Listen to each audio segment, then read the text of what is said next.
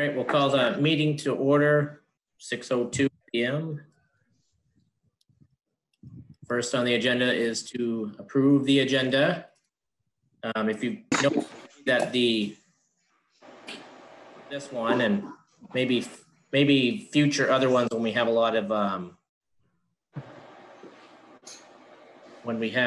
of appointments, we move the, trying to find it. Public comment, it's after John. So we moved the public comment period to after the 7 o'clock. Because there was three appointments. You know how the appointments usually, some may be quicker than other ones, and sometimes you get the public comment period that most of the time is nothing, but if somebody did have something that took a little while, it does mess up the appointment. So we'll just try it like this and see how it goes and get some feedback if we want to do that going forward or switch it back or do something different. So first is just to approve the agenda or make any changes to the agenda if anybody has anything. So the Mascoma Bank tax anticipation note is going to get moved to our next meeting in July because the attorney, our lawyer, hasn't had a chance to go over to look at the loan documents yet. So we're going to move that one to July, the first meeting in July. All right. Sounds good. Anything else? That's all I have. I move to approve the agenda as amended. Second. Okay, all in favor? Mm-hmm. Aye. All right. And then first on the appointments, we had talked about, we have Michael and Bill Crossman in regards to Spooner Road. So a little quick history on that, and Therese, feel free to jump in at any point. So there's a, well, we'll call it a culvert, but it's a converted oil tank from many years ago that was placed in the ground on Spooner Road, which is a class 4 road, and used as a culvert. And over the years, there's been multiple times where the culvert has either been, water has overtaken it. The Irene storm that we had, the culvert was damaged. At that time, I guess there was some promises that were made, maybe that with some of the FEMA money that they were going to replace that culvert / oil tank culvert with something more permanent going forward. And at some point through that Tropical Storm Irene repairs, that didn't get done. I don't know if that was either due to funding or what happened. So as it stands right now, we have, the town as well as the residents of Spooner Road that live up there. There's a culvert that's there right now that, really is past its prime and has failed. And it's just a matter of time before, either it falls in or gets washed out again. There's photos in your packet. You all got the photos, right? So Therese, in your packet. Yeah.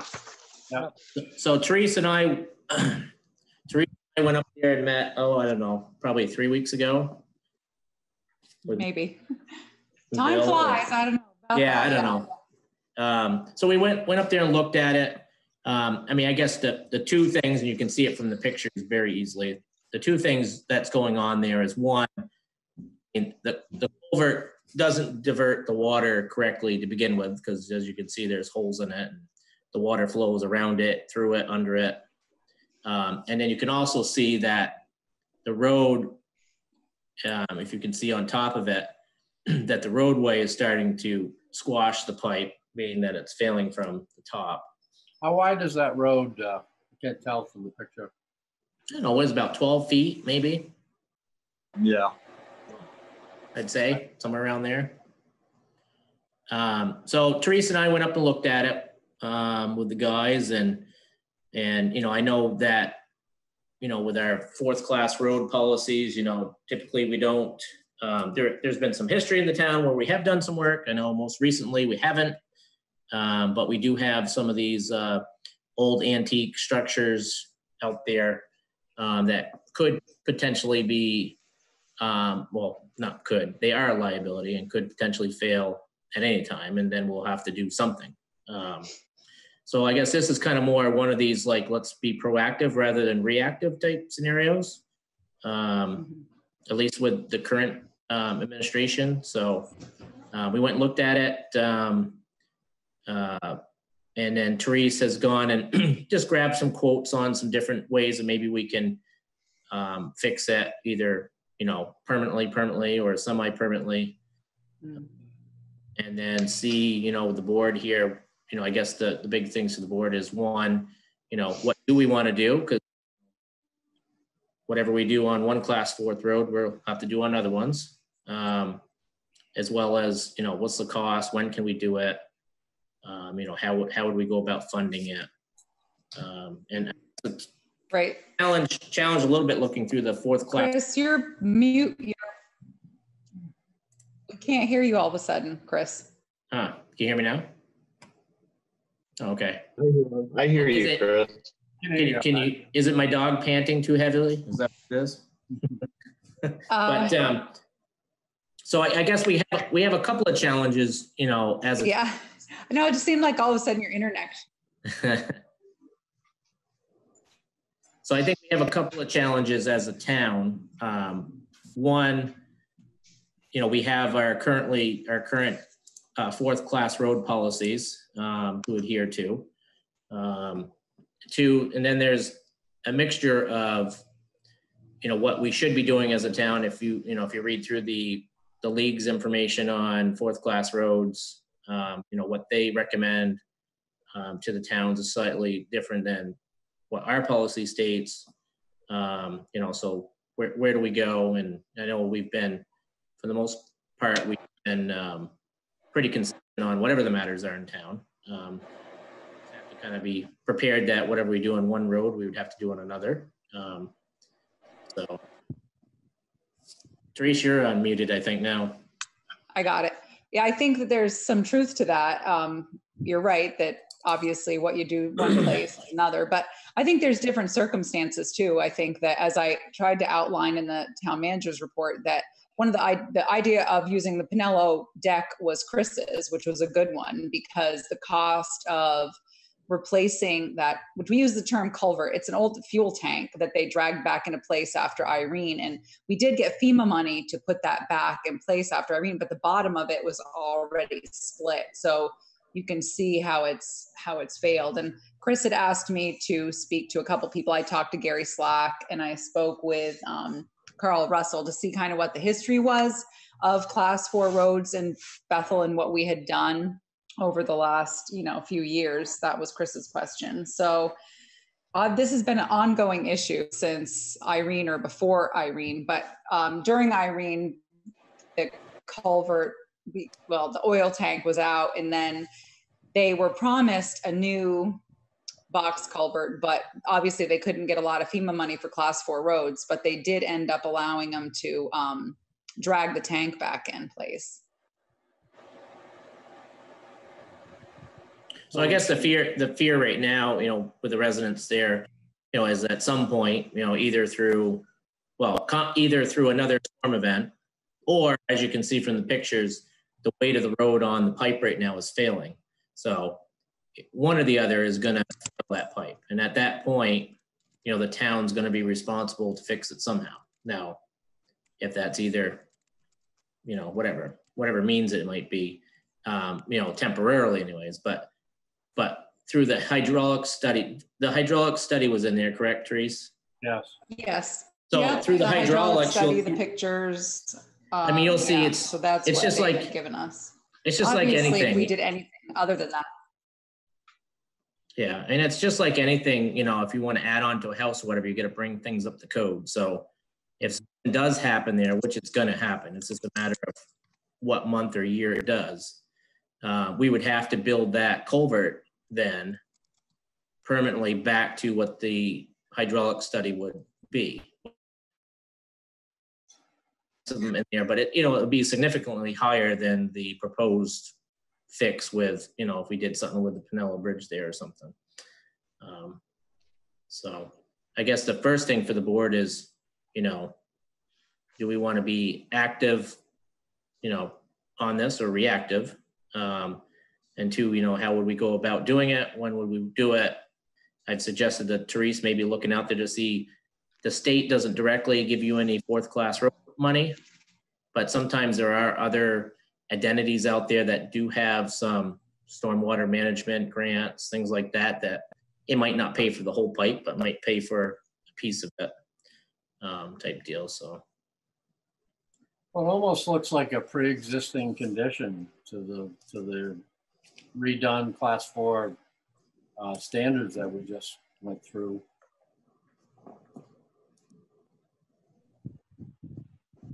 So it,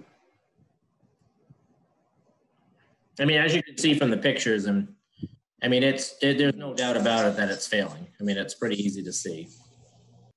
which Pinellas Bridge deck are you talking about?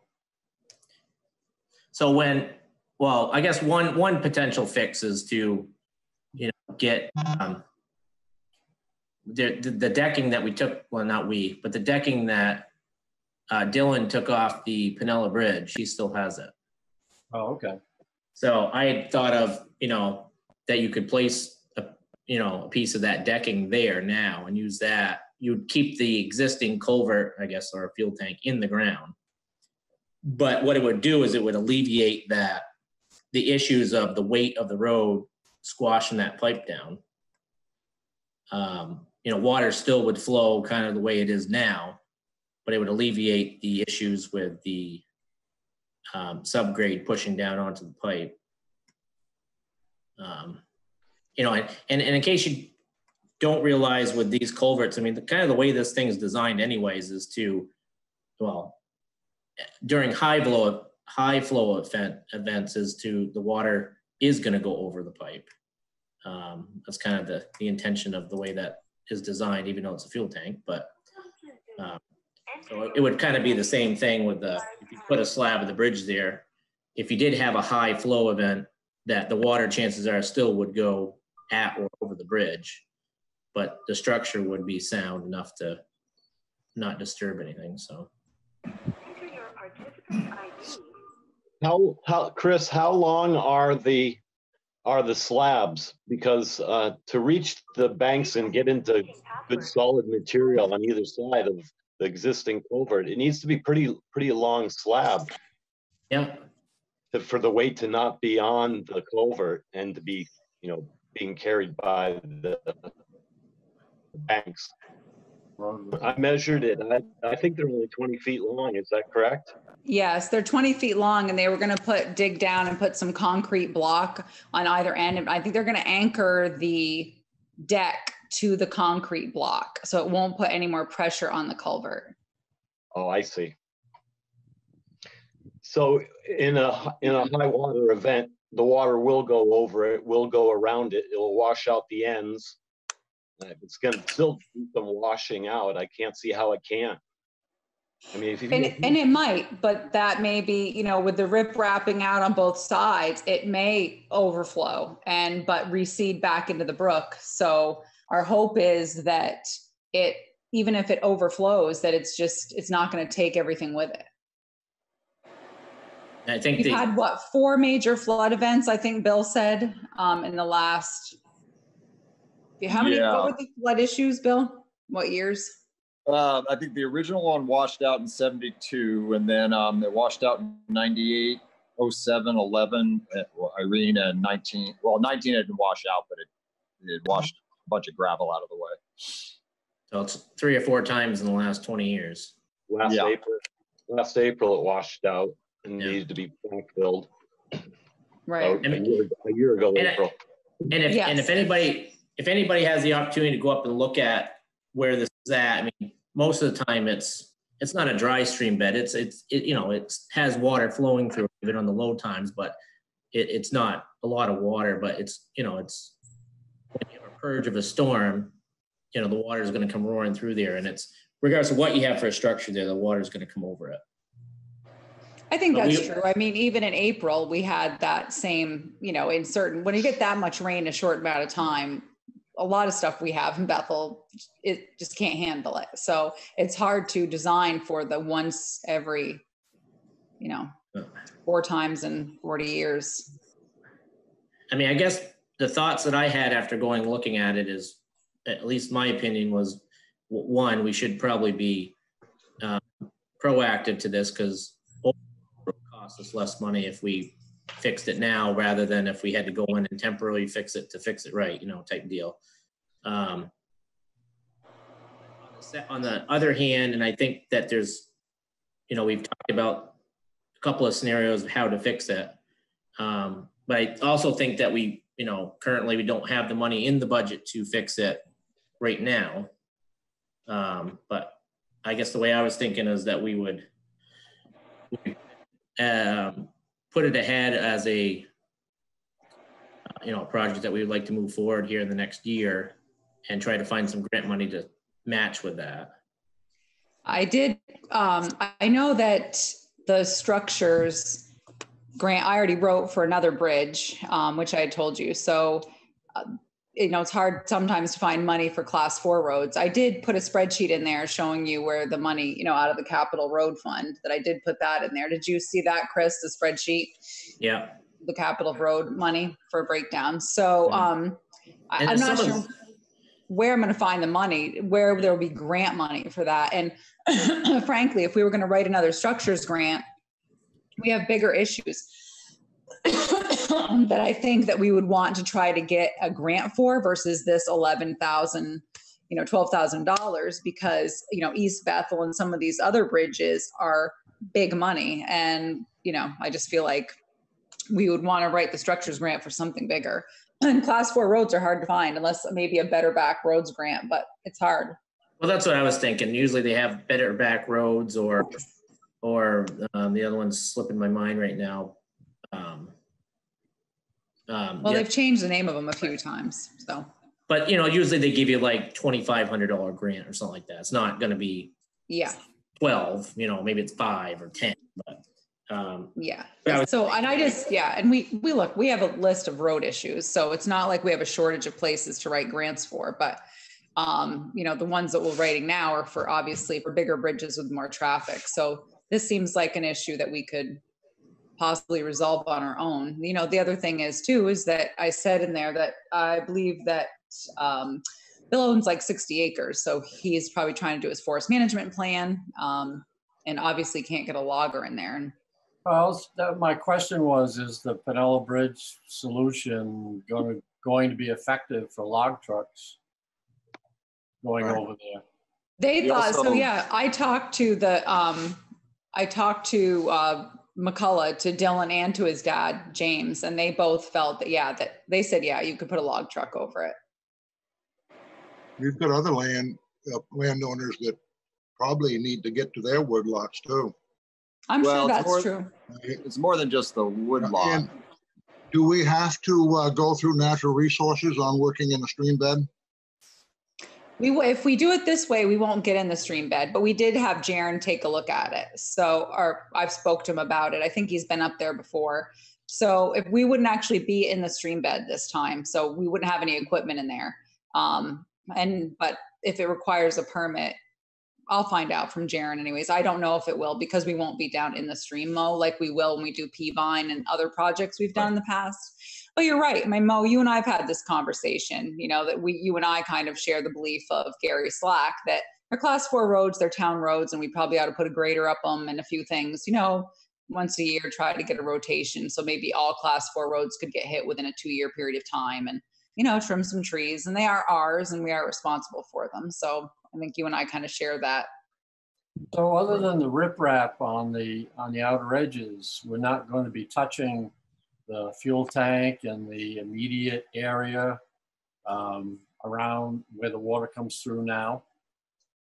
That'd be the plan, is we'd leave the oil tank in place, because once you take that out, that obviously the price jumps up significantly, because then you'd be removing all the structure. So, and starting from square one, if we did this, we wouldn't pull the oil tank. We'd leave it. And if it ever floods out, you know, we have a big enough flood and it came out, then obviously we'd have to go get it and retrieve it. But at this point, the plan was to leave it in place. So that's not going to remediate any of the flow issues. And the flow issues are when we have a big storm. They don't have daily issues and they can go a few years without an issue. It's when we get a flood event just like anybody else. Yep. And, you know, obviously anything that we do that's not big mitigation is going to be, I think the, you know, A&R may consider it a, you know, temporary fix, but they don't care if we make a temporary fix, you know, and this may last us a long time.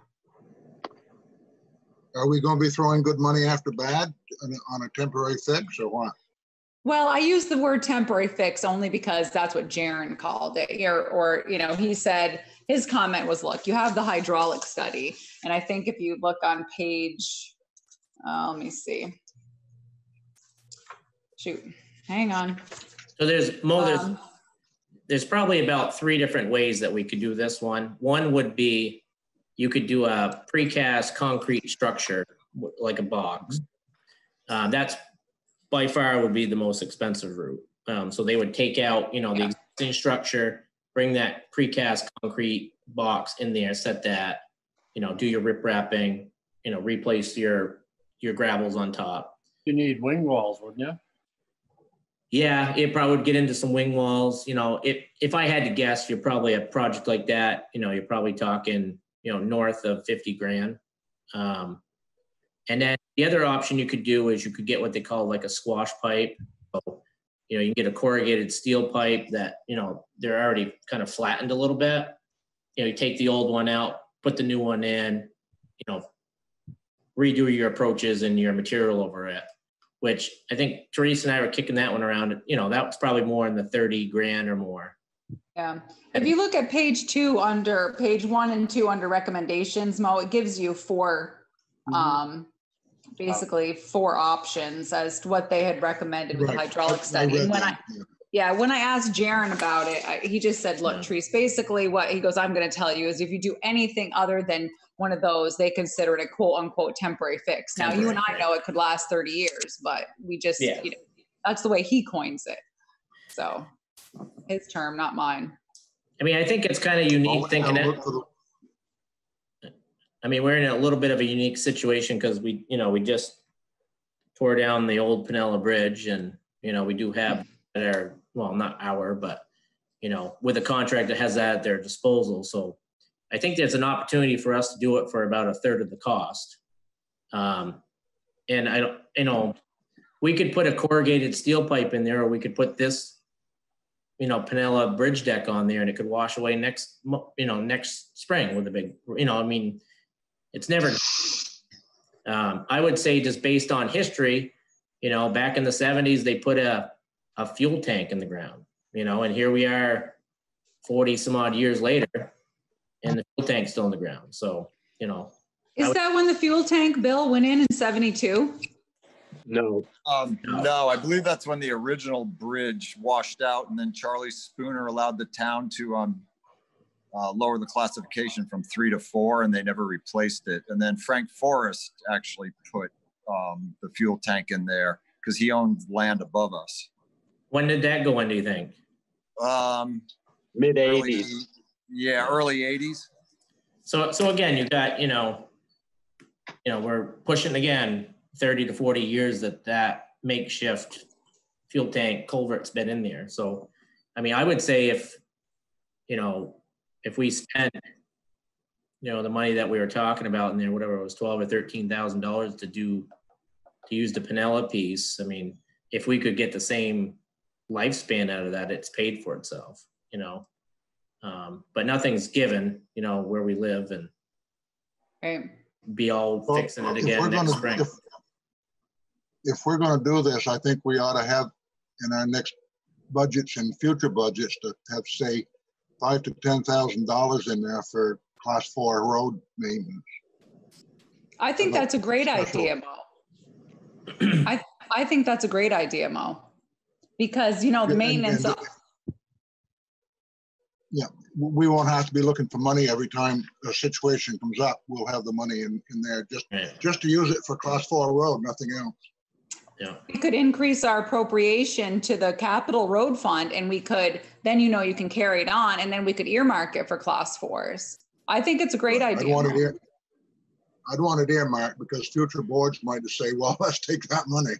Yeah, but I think you're right. I think that we need to, the budgeting for class 4 road maintenance is a great idea. I agree with you. What do we think? I mean, it sounds like, unless I'm wrong, it sounds like from the board, we have mostly a consensus that we need to do something there. What are we thinking about a timeline? Would we like to try to do something now and we could probably take it from, the highway fund? Or do we want to wait to the budget season in September and put it in the budget for the next year and do it? I mean, what do we think for a timeline? So we'd either do it sooner, like this July, or we're going to do it in a year from now in July. I mean, I have my concerns about that, about the stability of that thing for another year. Now that we've all, now we've had a good look at it and you've all seen the photos, but. Therese, where would the money come from? I'd put a spreadsheet in the packet and we go capital road fund. Yeah. Sideways, but. I just wanted to make one point. It's more than just logging trucks. It's propane trucks, it's wood trucks, it's gravel trucks to bring gravel over to the other side. Yeah, I mean, that's something that I have been remiss in stating is if you haven't been up there is that Bill and Michael have done an amazing job. I mean, that class 4 road, frankly, is better than some of our class 3 roads. And I'm sure that since you're next going to talk to the residents of Sand Hill, they could say that. And, Michael and Bill have been great stewards of that road and put a lot of money in, obviously, over the years, grading and gravel, et cetera. So, I mean, I've driven up there a couple times now and it's good. They do a nice job. So they've been great stewards. Over the years, I've set like 17 culverts, I believe, from like the beginning from where Charlie Spooner used to live up to my driveway. Surprisingly, there's that many, but.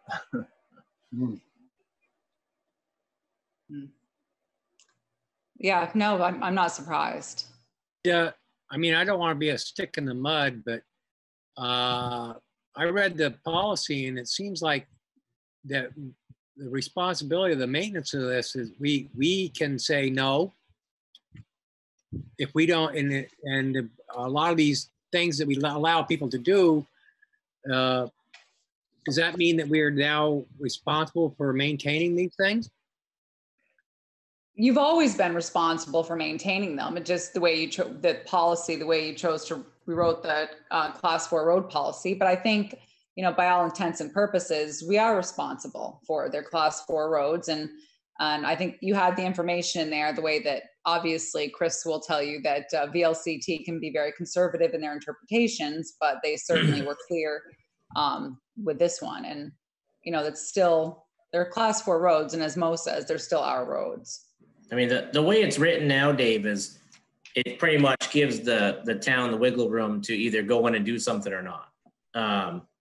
It doesn't really exactly say that it's on the landowners, but it doesn't say that the town's going to maintain everything either. So I think it gives some wiggle room. I read that the town can grant or not grant permission to put those culverts in. Mm-hmm. We're done.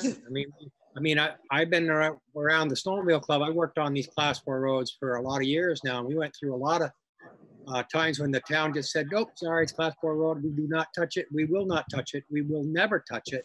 So you're on your own. Right. I think that's true. I mean, I think that was the way we wrote the policy. We weren't There's a but water quality issue too, as far as silting up the rivers and phosphate when it washes out. well, that happens what road, it doesn't matter what road washes out, that happens. It's true. And I do This think hasn't been tried in the Supreme Court yet, has it? not that I'm This hasn't aware been of. tried in the Supreme Court yet. No, I don't believe so. Not as of last year. The town may be obligated to repair an out of repair or unsafe road if a petition to repair the road is filed by 3 citizens or taxpayers. So Right. there is a possible course to litigation. I think that the class 4 road policy allowed you the ability to look at each situation on its own merits. And I think, kind of reading through the policy again here, Dave, if you look at the policy on the first page, section 200, maintenance by town, again, it gives the town wiggle room. So if you look under section 2A about summer maintenance, it says that any summer maintenance of class 4 highways, except to the extent required by necessity and the public good and convenience of the inhabitants of the town. So basically it's saying, that if the town wants to go up there and grade it or not, we don't have to. But if there is a need, so in this case, if let's say tomorrow the culvert washed out, that would be a public necessity that we would have to go in and do some sort of temporary measures to get them, to and from home. That's kind of the way I read it, unless others read it differently. Have any of you people driven out Fire Lane or Pikes Peak Road, Halls Peak Road? There's people living out on them, and they are some of the worst roads that I've ever seen. Yeah. That I'm going to let Alan know, Mo, and it sounds like he definitely needs to get out there with a grader, because is that off the top of McIntosh near Albin Hill Road? Pikes Peak is up by where Gary Slack used to live. Okay, where's Right. Fire Lane? Halls Peak, and then Fire Lane is out further on Dart Hill. Okay, so I'll get Alan to go out there and, kind of make a note of Fire Lane and Paul's Peak. Then there's And, another just- one that goes out by the, there's another road that goes out by the solar panel fields. There's a house way out the end of that. Is that the one I'm sure they have, where they just put the cell tower? that's off Dart Hill too. Oh, off from Dart Yeah, Hill, okay. no, not cell towers, but the, That's where and Eric, there's a Eric- culvert. Are those there's a class culvert- 4? Those Yeah, are all class 4? Yeah, yeah, and there's a culvert, a big culvert on Pond Road that needs replacing, yep, which is by Doug's house, and I've known 3 or 4 people have asked for culverts on class 4 roads, but I assumed we weren't supplying them, so I kind of Hmm. blew them off. I think Bill just But made a good now I point. won't. I'll send them to the town. I think that, Bill made a good point. Over the years, he's put in, 17 culverts, and we obviously know we have roads with issues. So I think that your tact is a good one, Mo, of saying, okay, look, we're going to budget X amount of dollars each year in the budget for just class 4 road maintenance. And we can't right the ship in 1 year, but I think that keeping a list of these things and starting to tackle them is an excellent idea, Mo. And we can make a list and we just each year spend 5-10 grand on them, and eventually we'll make our way around.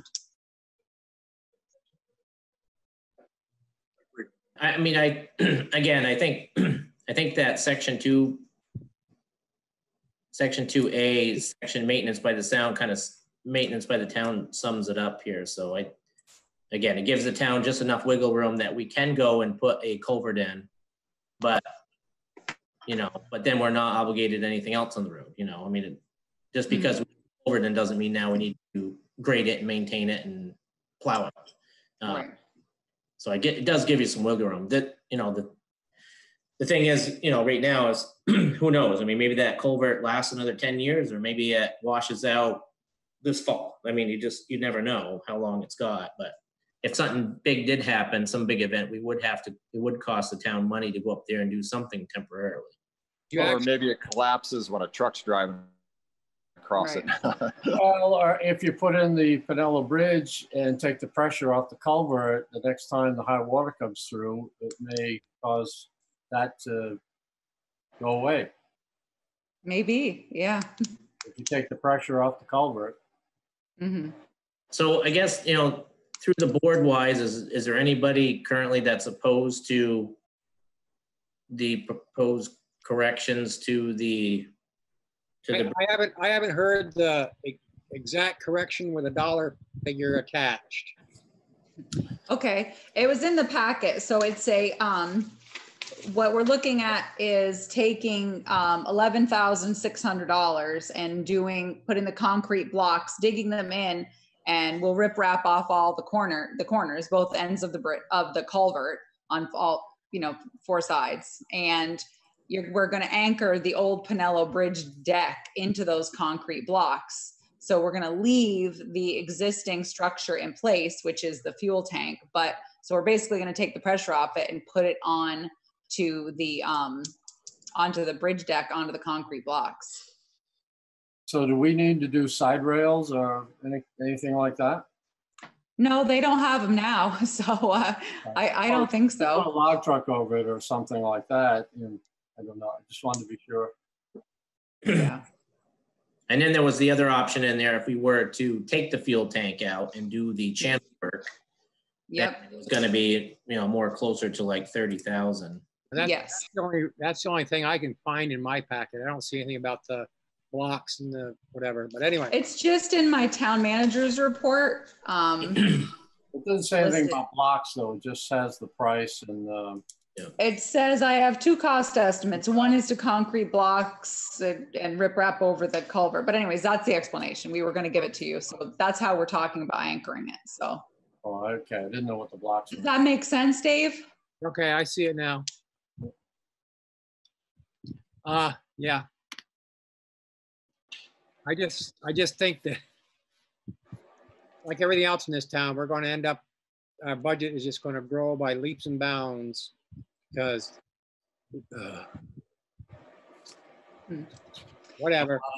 Well, you know how it is, Dave. We have a lot of road maintenance to do, all the roads. I mean, we have projects on Sand Hill, Christian Hill, Camp Brook. I mean, it's an ongoing list, and we'll do what we can. And every year we can write grants for, paving and, structure grant, things like that. And we can if we're lucky, we'll get a paving grant every 3 to 5 years. And we're going to have to just do what we can. I mean, there was a lot of things left undone. And, as Chris always says, you can't right the ship in one go. And it's just going to take us time. We're going to have to peck away at it in a financially feasible Hopefully way. the liability that was being talked about is true, because I know Stockbridge was rebuilding a bridge up in, what is that road? Doesn't matter, one of their roads, and they didn't get to put the railing up. A guy fell over and sued him for a ton of money, and they lost because they didn't have a railing on it. Were they replacing an existing bridge? Yes. Maybe that was it. I'm not sure. Yeah.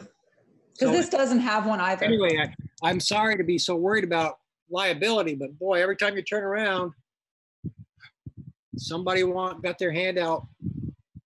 Reese, could you check in with like the league or somebody to see? Sure. Maybe there's a measurement you need to take from, how high the bridge is off the water. Yep. And Yeah, I'll ask. railings or some At sort least a guardrail, if nothing else. I'll find out, because there's not now existing, but I will find out what the situation is. We've got an awful lot of roads without guardrails that drop off 30, 40 feet. So. Exactly. Yeah, Mo. I think there might have been mitigating circumstances with the other town. I don't know, but I can certainly find out. And just to compare we're looking at 11,600 to hopefully, right the ship for 30 plus years. If that thing washed out tomorrow and we had to go up there and put a stick of pipe in and pay for the material, even if we did it ourselves, we'd be talking like $2,000 or $3,000, just to go do a temporary measure. Yeah, because the pipe itself, I mean, that's huge, Chris. Piece of culvert. Yeah, you're a that couple size. grand just for the pipe, Well, and how are they going to cross it? I mean, if it fails tomorrow. Well, I was just saying on a temporary measure, just Oh, yeah. even if you put kidding. like a 24-inch one in there just to get them over it, Yeah. it's significant money, and then you would have to reinvest. After that, you'd have to figure out the permanent solution, which might be, more than we're talking now. So. Oh, and they'd have to lift the road too to get the other culvert in there. There's pressure on that culvert now. Yeah. So I guess I've got a 3-foot culvert on my road that's the bottom's rotted out on Class 3 road. Yeah. See. I took a picture of it during Irene. That's as far as it went. because it But I was guess laid the- out by itself. I guess the questions to the board right now would be, well, one, are we okay with proceeding with, replacement or fixing this current culvert on Spooner Road? The second would be, are we in agreement with the proposed, bringing in the Pinello Bridge, putting, replacing the approaches with concrete blocks, putting the Pinello Bridge on top, doing a little bit of rip wrapping on the corners. And then three would be, the time frame. Are we looking, do we agree to do it this season before winter time, of which we would borrow from the highway maintenance fund, or would we put it off until next July, where we'd have the opportunity in this budget season to put that money allotted in there? So I guess those are the three questions that I guess we need as a board need to answer. So I guess the first one is if we can get a show of hands of the board members that are okay with moving forward with fixing the culvert on Spooner Road. Aye. So we got two. I will agree with this as long as I'm guaranteed that there's going to be money put into a class 4 program. If it's not happening, then I'm not going to be very happy. Right. Because we can't keep doing this because we got so many people. I mean, we could make all these class 4 road trails and just forget it. That's an option we can do too. Mm-hmm. Well, I think the talk was to, in this budget season, kind of like what we did this past season with, we'd never budgeted any money for bridge maintenance. And, I think this, again, is just another thing that we haven't budgeted for years in the town that we need to look forward on. I think there's good opportunities if we do budget some money in the class 4. There is likelihood that we could get some grant money from some of the other agencies that do small grants to partner that, especially if it's stormwater management. Usually there's, grants out there in regards to stormwater. Does anybody on the board have any? Got my hand. I guess to answer Mo's questions, anybody on the board opposed to starting either a fund or adding some money into the highway maintenance that would cover 4th class roads? I'm not opposed to it. I don't know if we could set an exact amount right here, right now, but. No, I think, No. It's a I think good Mo's amount. just looking for the budget season. We can have a talk and Folks are taxpayers, just like you and me and everybody else. And so I think there is some responsibility on our part to try to get through the situation. Lindley, what do you think? Is Lindley still there? Oh, yeah, I'm still here. Okay.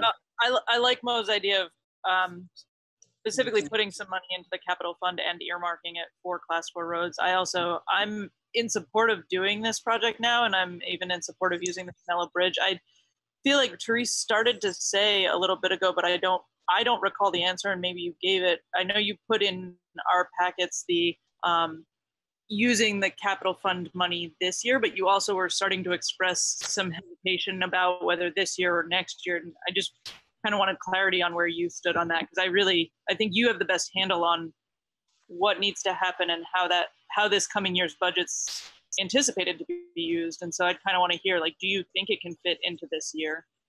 I think it can fit in this year because I put it into the capital road budget, which is a capital fund, so it's not coming out of the general fund. So I was trying to think of the other projects that we had pending. I mean, I'd put in there, obviously, things we'd spent money on. I have Sand Hill in there, East Bethel Bridge, watershed, trying to add the things that we're aware of right now that, that's how you create a capital plan, is to have the list of what you have that needs to be fixed and put it in there and start figuring out how you're going to pay for it. So I think that, so we certainly could do it this year. We have the, ability to have access to the deck, which was a good idea of Chris's. Certainly definitely a less expensive fix. And I wasn't going to budget for it. It's not going to come out of the actual road fund budget. It's just going to come out of the capital road budget. But I do want a second. I think that Mo's plan is an excellent plan, and I'm happy that the board wants to do that.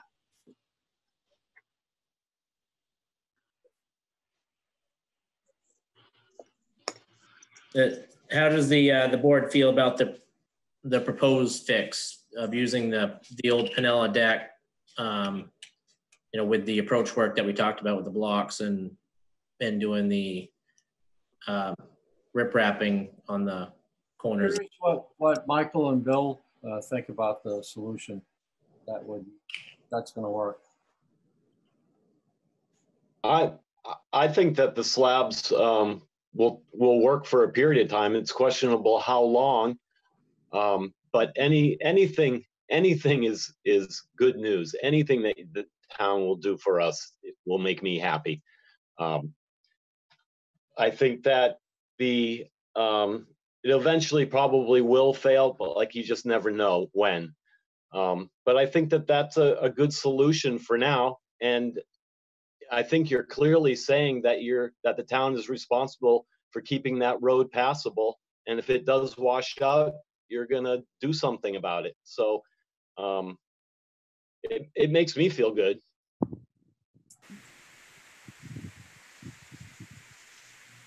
Bill, what's your take? Yeah, it seems like the cheapest alternative. At the same time, it eliminates the liability and the potential failure, and then not being able to get back and forth until something happens, until somebody puts in a temporary thing. If it happens to wash out, we're kind of stuck not being able to get past it. But yeah, I'd be happy with the $11,000 solution. It's better than what's there, and there'll be more riprap than is actually there, it seems like. So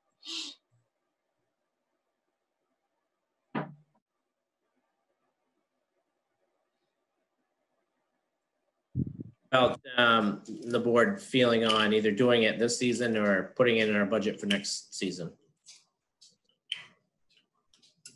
How much do we have else to do? Is Dylan going to do this project? It's none of our work. Well, right now, Dave, we put money into the rehabilitation fund for this year. We don't plan on doing we hadn't planned on doing any projects with that money. But we've also been. I'm not worried about the money. I'm worried about our guys' time. Do they have enough? If they're going to do it, do they have enough time to do all the rest of the work they should be doing? And then. No, we wouldn't do it. We're not going to do the work, Dave. All right, that's my question.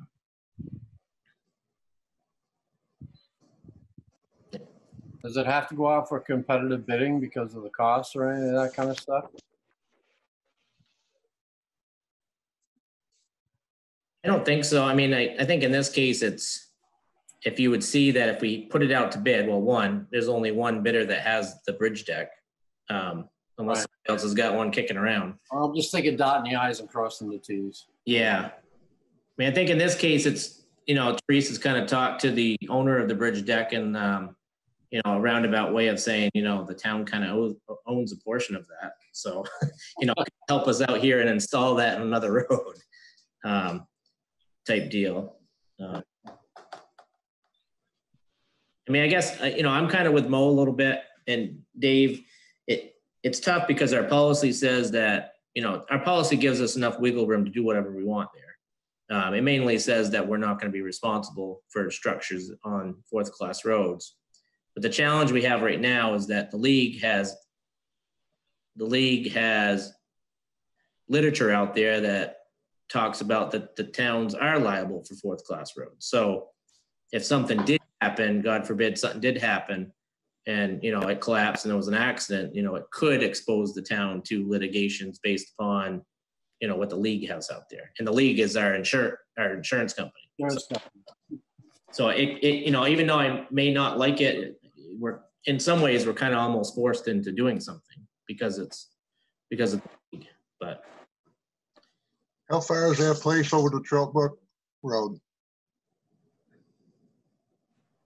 On the section of class 4 that's keeps going. About 8. You mean from McIntosh side? Yeah, Trout Brook Road, yeah. Yeah, that's what, about an eighth or a quarter of a mile from the other side? Right. Would it be cheaper to The come that way? You'd have to upgrade a quarter of a mile of road that has no gravel on it, is totally washed down to bedrock. Yeah. I mean, it'd have to be wide. Just saying. You can barely go through there with a Jeep. Yeah. A lot of our class 4 roads are that way now because everybody goes in the spring, tears them all up. Yeah. Probably once you got done mowing, trimming, clearing, and putting material in there, we'd probably be talking the same amount of money, if not more, Because the people on the end of Trout Brook right now, the existing class 4 road, they've upgraded that road tremendously. They got a nice place that on the end. Mm. I think the only question that hasn't been asked that before, at least, before I would want to vote on it, is not really a matter that are we going to do it or not, but to know about if we have any liabilities on if we don't put any guardrail or, put the deck on but don't have rail on there. I can find out. Is there liability? Because I'd hate to move forward with the project and then find out we got to put rail, and then the rail cost, I don't know, make it up $5,000 more than, Right. Is this a different solution where we could have just put a culvert in, Yeah, I can find out. And then, it sounds like the board is all for going forward with the project with the current scope of work, as long as we don't have any other financial obligations there with safety. And Right. does that sound right? Yeah. So how would you rather see it, Therese? Would you rather take a motion to move forward with the current fix, as long as we don't run into any bridge railings or safety concerns there? Or would you rather, know tonight that we're going to move forward and take a vote next meeting after we have that information? I can go either way, whatever's, I guess if you make a motion based on the railing, I could move forward with the project. Once I get the answer, if I got the answer tomorrow or the next day, I could move forward with the project versus waiting 2 more weeks. But I'm not sure when they would have their schedule to get it done anyways, so. Right. What's the board feel?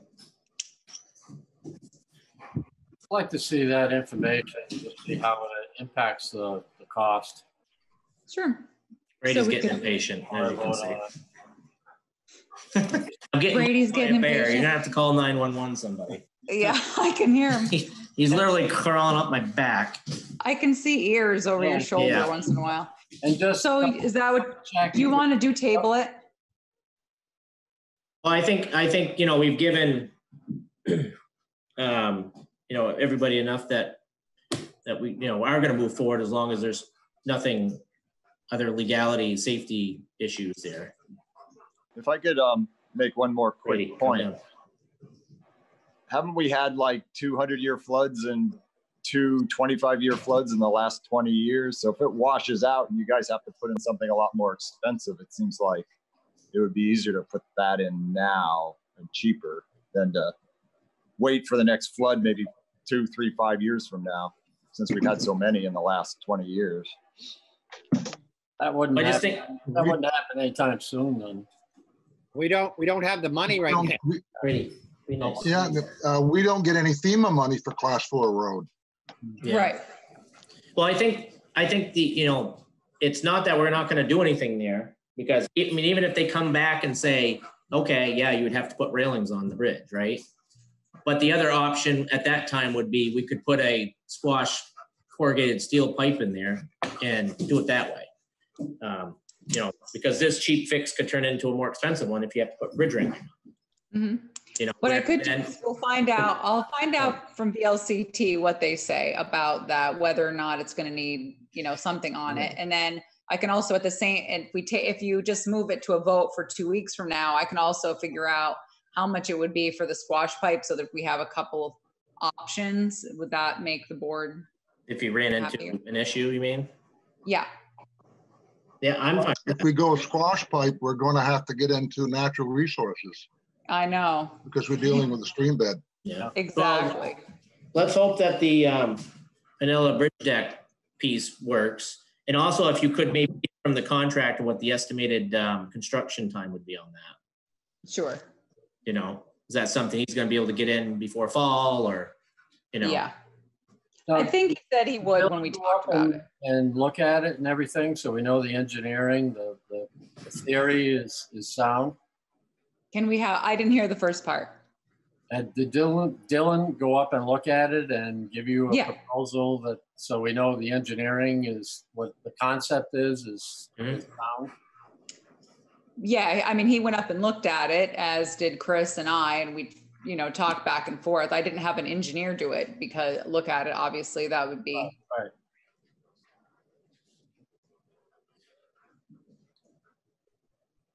So it's a Mickey Mouse fix. Well, I Well, wouldn't call it that, but. No, I mean, Yankee not entirely. ingenuity.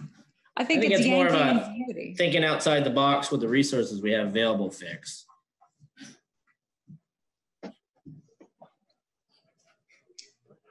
So is that your plan? You want to move on to your next meeting and we'll just wait until the next meeting and I'll have the answers for you? Yeah, and then we could make the formal vote. Okay, let's do that.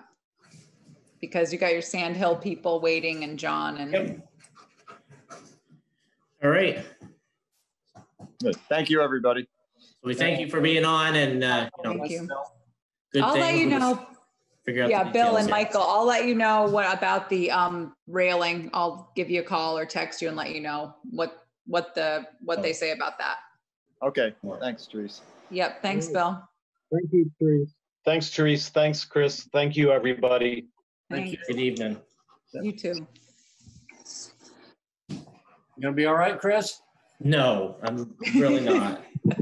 When he gets it in his head that he wants to do something, he's stubborn. Mhm. There's nothing I can do right now. I put him outside, he'll destroy the whole outside.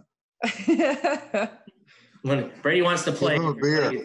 everybody has to play. That's just the way it goes. So, Fireball, I'll take care of it. yeah, we'll have to have Lindley and I, we'll have to have play dates with the dogs while we're at our meetings. So, all right, so we'll move along here. We have to call Oscar to come get Brady. Mhm. So we had the residents of Sand Hill. We apologize for being a little behind. Sometimes that happens in our meetings. Sometimes we are punctual and on time. Sometimes we are ahead of time, and other times we're behind. So, Therese, do you want to kind of just open up with? Sure. Yep. So I had talked to Janine and I spoke with Stan the other day when I was up there, looking at Sand Hill. And one of the situations with Sand Hill is we've talked about this before, and it's actually a much bigger issue and a much bigger fix than anyone would like, because we're talking about the fact that we would need to remove the pavement and we need to upgrade water. We need to upgrade stormwater and obviously take a look at sewer while we're under the road. And we need to do all the infrastructure updates and then, you know, resurface the road. Obviously, there was talk for a while leaving it a gravel, and then there was talk of, you know, changing it to pavement. So one of the things we've been doing is looking at long-term. We have two big projects, Christian Hill and Sand Hill. And I'll write paving grants for both. But part of the problem is we're going to have, because we're doing the $2.8 million water project right now, we don't have money to do the water upgrades in Sand Hill as well right now. So we know we need to take care of it, but it's going to be possibly a multi-year project. Right. And I know Sand Hill has been on our list. And actually, if we looked at a list there from a few years ago, it was going to actually start this year, which, as Therese was saying, it was going to be kind of a phased project where the first phase would be doing the underground utilities because the water and storm drain systems need upgrading through there. And then the second phase would be, the following year would be, taking down the dirt and repave it. So, of course, that comes with a heftier price tag when you start digging under the road surface. So I know we have it, it's on our to-do list. I know the town, 2 years ago, everything got shifted 100% to the water line in the village, mainly because of the situation with the state and making sure that we could maintain our license for water and things like that. So everything kind of got shifted immediately to water. I know Teresa and I have been working through currently on, we did have some paved road surveys done or programs done through the town here over the years. And of course, as each administration comes in and out, those change. So I know Teresa and I have been working together on getting quotes. I just did a quote for the Sand Hill one. I'm sorry, the Christian Hill one. And we're kind of working through what we think will be a quote for the Sand Hill one. And then the other one we still have, long-term big pain in the butt road is the Camp Brook Road. Long-term fixes for that road. So those are kind of our main 3 road priorities in the town. We had talked about putting it to gravel. We had talked about taking Spooner Road, making it a 3-year project, and the first year just putting a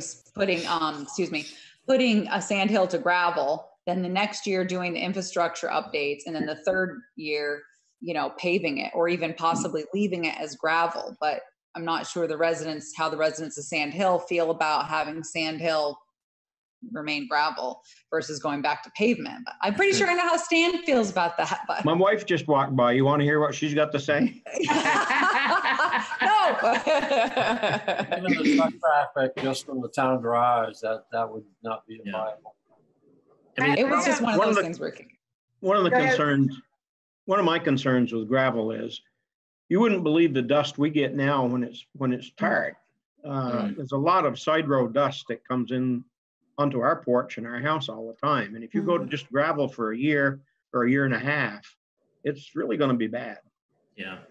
I think kind of talking with Therese most recently, probably the best approach, what we would do is we would do the utility work, which would be kind of like what they're doing downtown right now. Wherever they need to run a new water line or put in a new catch basin or something like that, they would dig it up and then it would get patched back in, with hot mix for that year. And then, phase 2 would be, to come in and just take the whole road to dirt, because the pavement and subbase under that is just junk, and then start over. So, of course, challenges right now is we don't want to put the cart in front of the horse and start the utility stuff if we don't have the money to pave it. So I think the short term, kind of looking at it, is, at least for this year anyways, and we've talked about it already, is probably just tackling some of the problem areas with the pavement in a very temporary fashion, which is, put some, hot mix in a hole. And then work with Tim, Teresa and I will start working on an estimate to do the utility pieces on that road, which is I believe it's just the water and stormwater, right? Yeah, I think that sewer was issue. okay, he thought. Yeah. Can I ask a question about the water line?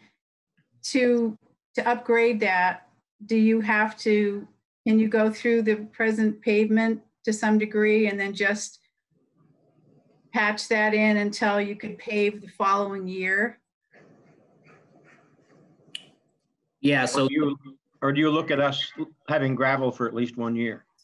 No, it would, well, the road's in such bad shape that probably anything you do there, it's going to be almost gravel. But, the idea would be to only cut the pavement out in the areas that you would have to either replace the water line or storm drain systems and patch those back in. So it would be a patchwork job. So I've been up. So what is your plan for Christian Hill? Are you planning to repave from 107 all the way to Sanders Road? What are you doing on that road? Actually, at Christian Hill, we're talking about putting it back to gravel. I put that, we had a couple estimates. One is for paving and one was for putting Christian Hill back to gravel. It was one of the estimates. And we talked about that. They have some big trucks up there and they've redone that piece, I believe, a couple of times is my understanding.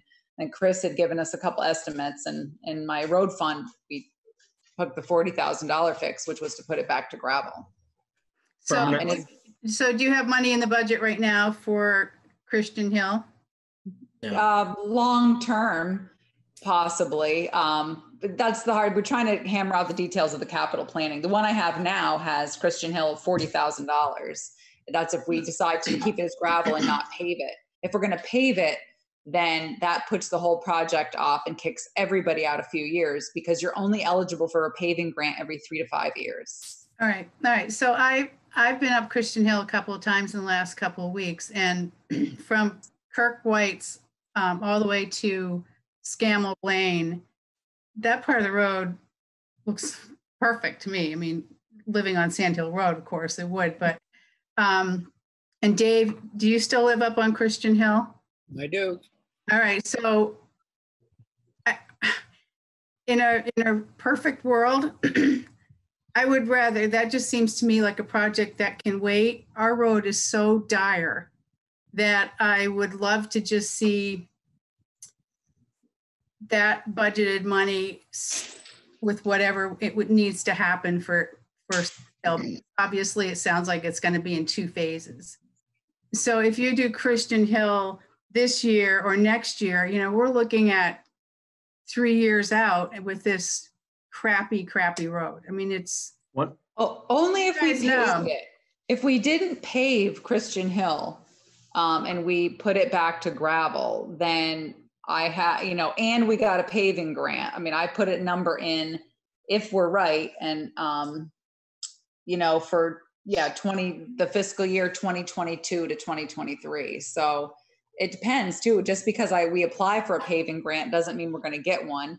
And we just are spending $2.8 million on the water project. Obviously, we're going to get some forgiveness and some grant money, but the water users are also going to have to bear the cost of when we dig up Sand Hill and updating that, water line as well. So we're trying to manage water utility and that piece of it with projects to figure out what priority water has, along with the same as what priority the roads has. But one thing the board hasn't made a solid decision yet about the capital road fund. I put it in the packet this week. One thing I'd like to see is I'd like a comparison of the traffic, a counter out here to count the cars and trucks that go up Sand Hill compared to Christian Hill. We get logging trucks, the double logging trucks. And of course, the guys 3 of them today. Town garage, this is their main drag, which they they've got to use, and they've got heavy loads at times too. And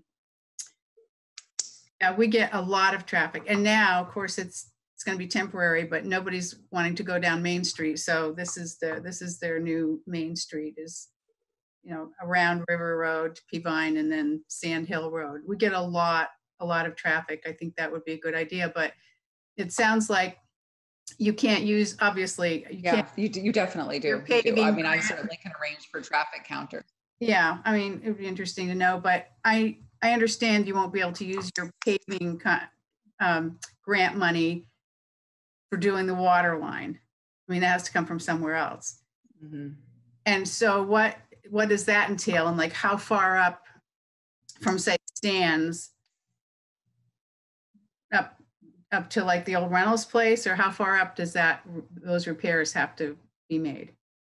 Does anybody know, or is it just those couple of drain places? Well, the water system would have to get upgraded or replaced all the way up just past the town garage, correct, Therese? Mm-hmm. Because the system ends just past the town garage, and then the stormwater system, which is, your the DI structures that are there currently would have to get done as needed. So whatever ones have failed would have to be replaced, which, until we open those up and find out which ones, I would assume probably most of them need some sort of rehabilitation work to them. So I think right now we need to, like I was saying before, is get an estimate of where we're at utility wise, so we could start the phase 1 piece of the Sandhill Road. And unfortunately, at the same time, we've had, Christian Hill, which, a year and a half ago, or I'm sorry, 2 years ago, from basically Kurt White's down to the tie-in of Route 107, it really wasn't really bad at all. And then the last 2 years, as soon as water gets in pavement, and it must be the weight of the trucks going up through, but the issue we're having there now is the wheel ruts are so deep that they've become a safety issue, especially during the winter season. Because when you plow, you're still going to have snow in those areas. So we're weighing our options on, both projects. The challenging thing with Sand Hill is if we could just come in, take it to dirt and pave it, we'd be able to do that job quite soon. But because we got to do the utility work, that's kind of the piece that's holding us up a little bit. So are we maybe looking at a 2-year project where you come in and do the utility work and patch it, and then the next year tear it down and pave it? So it's only a 2-year project? That's kind of what we're looking at, yeah. It sounds to me like that first phase can't even start till 2022. Well, we don't know. We don't know because we don't know how much it's going to cost us. And I think Teresa's what we're doing right now, all we can do right now is we're going to get an estimate of how much it will cost us to upgrade the water system and rehabilitate the stormwater system there. And then will that give us better water pressure for the Bicentennial Lane people? Maybe. I think, yeah, it will. If we upgrade the water line, it will. It will. The water line upgrading up Sand Hill will definitely help your pressure on Bicentennial. Yeah. And so we just need to figure it out, frankly. I mean, we need to get an estimate on the utilities. The stormwater, Stan was gracious enough to show me, and it's up in people's yards. So I think that not only will we be upgrading the water, we're going to end up putting in new stormwater, because Stan had showed me where, where some of it is maybe a little bit outside of our right of way. I'm not sure, but we may end up having to spend quite a bit of money too on the stormwater, because that's an issue. If we don't fix the stormwater, it's just going to continue to erode their road. The other issue too is, you have been the recipients of some horrible cold patch. And so I did speak with Alan about that. He's getting some hot patch, and he's going to make some fixes properly so that they can be, the hole will be dug out. You can apply some tack, and you can actually make a proper fix so that it will last, because the cold patch, every time everybody drives over it, sticks to your tires, underneath your car. And, so we do need to smooth out some areas. And I think that with some hot mix, you could actually fix some places on your road that are bad, that are not being properly fixed now. But that was a good point you made, Therese. We're already looking at an increase in the water and sewer rates to deal with the 2.8 project. And then this project added on top of that, we really have to look at the cost and see how we can feather that into the budget. So we don't end up with huge increases to the end users. It's true, Paul, because my thought was maybe we could combine Sandhill water infrastructure with what we need to do on Crystal Drive. And but honestly, right now we're waiting for the $2.8 million financing, because depending how much of that we get forgiveness for, or we get the galvanized, the lead replacement, that number is still in flux. But and it appears that nobody on Sandhill wants to go to gravel, so right now, and drive on gravel for a while. So hopefully we could get some hot mix and at least get the road patched. And these are all the challenges that I'll say the administration's been dealing with over the last couple of years. Is there was so many, the water line, for instance, there was so many years that you know, the water line should have been replaced over decades, not have to do it all at once. And now we're just, you know, for those of who was just on the other call, you know, we were just talking about literally a heating oil tank that was put in the ground as a culvert back in the early 80s, you know. So they're all the things that were, you know, and you know, we're a small town and we obviously can't fix everything in 1 year, and we know that. We're trying our best to get back on a good cycle of our infrastructure, but at the same time making it affordable so people, you know, can keep moving. So I think the best thing that we can do right now, and I can work with Therese because I have a lot of construction knowledge, and work with Tim on getting an estimate to do the water and stormwater upgrades. So once we figure out what that cost is, then I think we can better suit, you know, when could we do that work? Can we do it? Because chances are the water and stormwater work that we would do on Sand Hill will come 100% out of the Bethel budget. It probably won't be any grant money with it. And then we would hope to get like a paving grant to, you know, what they would call reclaim and pave the road. With dirt and I did meet with V-Trans last week, and they still haven't given out their paving grant money. And because of COVID, I guess, trying to figure out how the whole thing's going to shake out. So usually what happens with, you know, the paving grant is we apply for it. I think it comes out in late fall or January, and then it's, you know, for the next year. So, or the next fiscal year, and I'm not sure how that's going to shake out with COVID, if they're going to not do paving grants. I'm not really sure. He didn't know the answer. He was, you know, just a worker. He's not one of the worker bees. He wasn't higher up in V-Trans. So, but anyway, so, you know, bottom line is we're sorry. Your road stinks. We know that.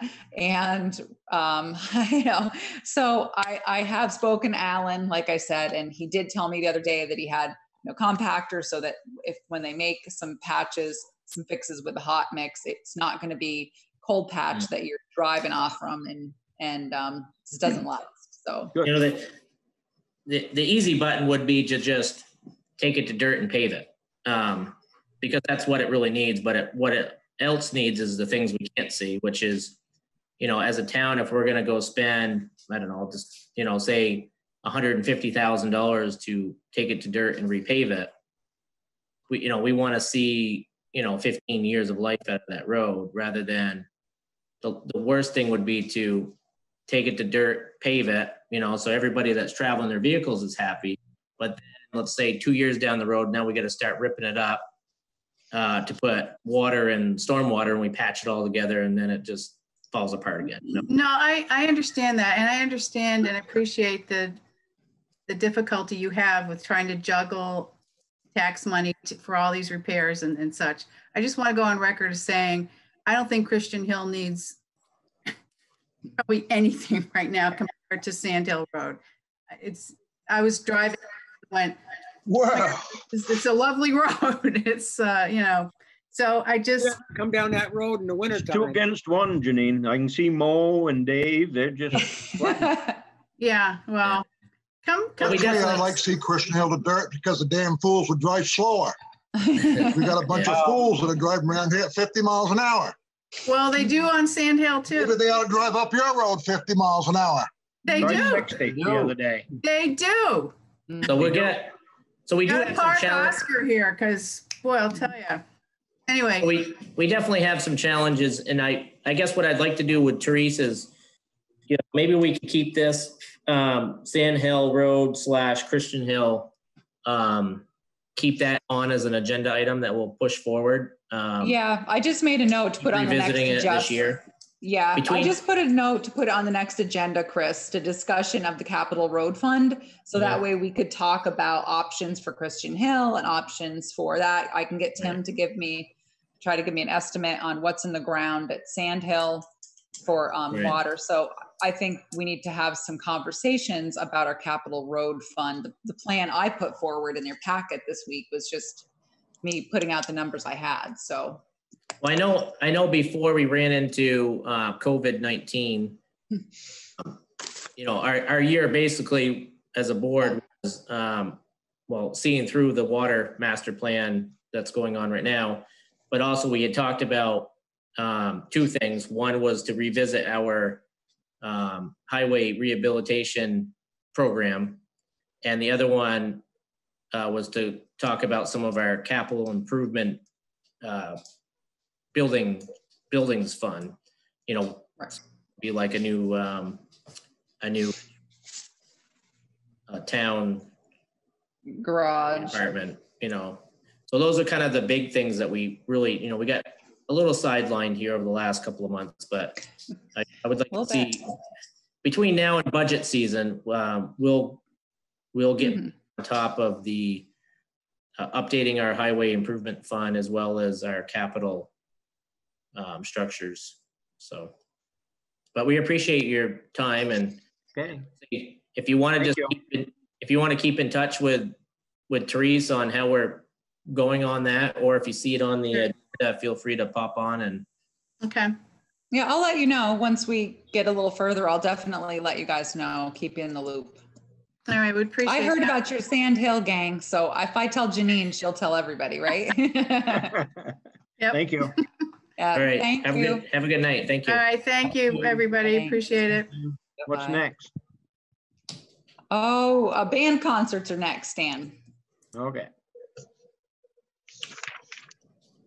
All right, we're still a little behind there, John.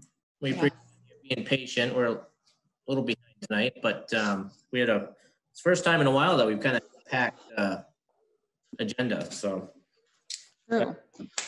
so we kind of let's see, we'll get the board caught up to Yeah. where we're So, at. talk about the band, the band concert a little bit. So obviously the governor, I make the agendas on Thursday. So by the time the agenda and the town manager's report comes out, the governor has a news conference Friday and it's all bets are off. So right now the governor is saying you can have up to 150 people, one person per 100 square feet. So for outdoor venues. And John said the max you had, John, was what, 100, 125? Yeah, so, you know, we typically average about 75 to 100 people. Because a lot of the shows around Vermont and around our area are canceled, that might go up a little bit. I don't think we're going to, you know, we'd exceed 150 people at that bandshell area. I think, you know, I think it'll be under that most likely. So yeah, that's kind of where we are.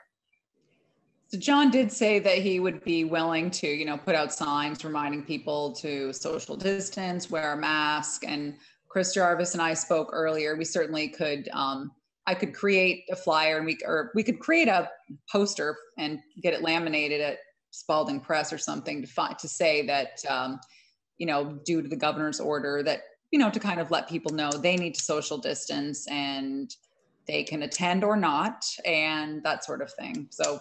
Right. That's exactly what my some of my comments for tonight's meeting were going to be about. You know, what kind of signage do you want up there? Let me know. And I mean, I can facilitate the sign, or you guys can. Whatever works for you is fine. Just let me know kind of what kind of information you want on there, and we can go from there. And like I told you before, you know, obviously we had a portalet there, and I think at Peavine, but we didn't have put any out this year due to COVID. You just have to, I don't have the staff to clean them as much as they need to be cleaned for CDC requirements. So, but I mean, how long do your concerts usually last, John? It's the shows are 2 hours. They go from 7 until 9. Oh, okay. So that should be fine. I mean, I think people are getting used to that. They're not putting trash cans out at the golf course either. So I think. Oh, really? Yeah. So I think they've taken the ball washers out too, which is kind of funny. So, you know, I think people are getting used to, you know, to those types of things. So I don't think not having the portalet there. I mean, the garbage cans were removed a few years ago, and so whatever you bring in, you bring out anyway. So I think that's all probably what people expect anyway. So that should be fine. I mean, I guess some of the comments I had was, well, one, I talked to John and Therese both about, you know, definitely we need to have some sort of signage there. And I think the signage should be two-part. You know, one part should be just basically saying that, you know, you're coming at your own risk. Right. And I think the other part should include some of the, well, whatever the most up-to-date requirements are by the state of Vermont. So, saying that, face coverings are recommended, but, those types of things, social distancing of 6 feet or more, and it probably doesn't hurt to have things in there about, trash in, trash out. Right. There won't be a public restroom. Right. Just some of those reminders.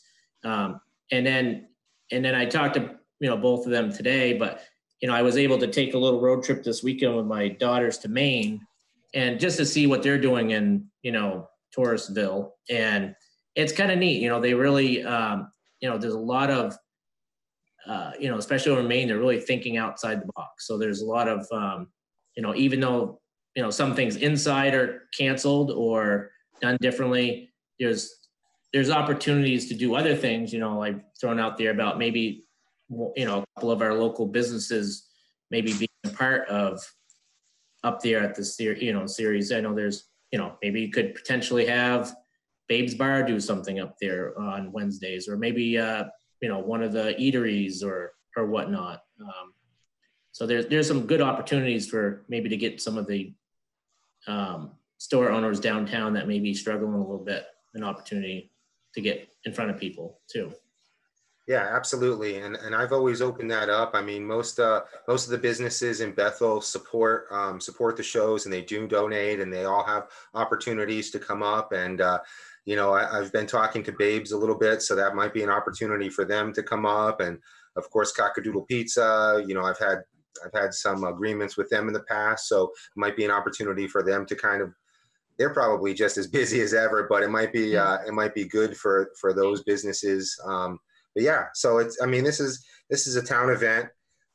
These are free concerts. I've fundraised for all of them already, so they're paid for at this point. And I have 9 shows, and getting a lot of positive feedback. A lot of people in the community and a lot of other people surprised and happy that we're gonna continue this, where a lot of others have just canceled for the season already. So.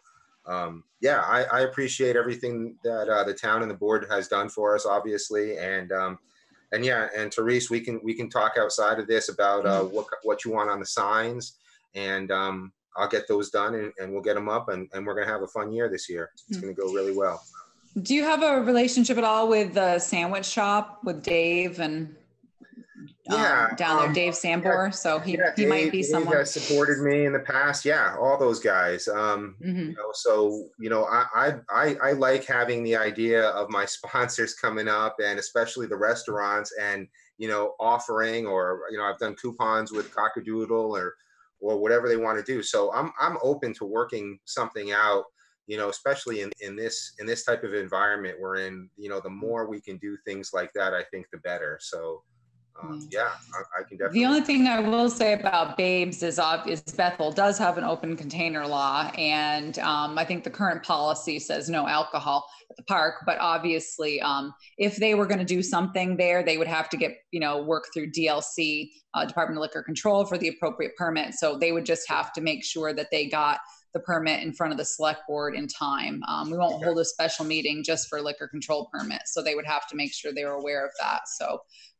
So that becomes, a little bit more involved. Well, that's great. No, that's good to know. Like I'm talking to these guys, that was something I wanted to talk to you about if we were going to progress down that route anyway. So that's good to know. So I'll, as I talk to them, I'll let them know kind of what the procedure is, and to get in touch with you.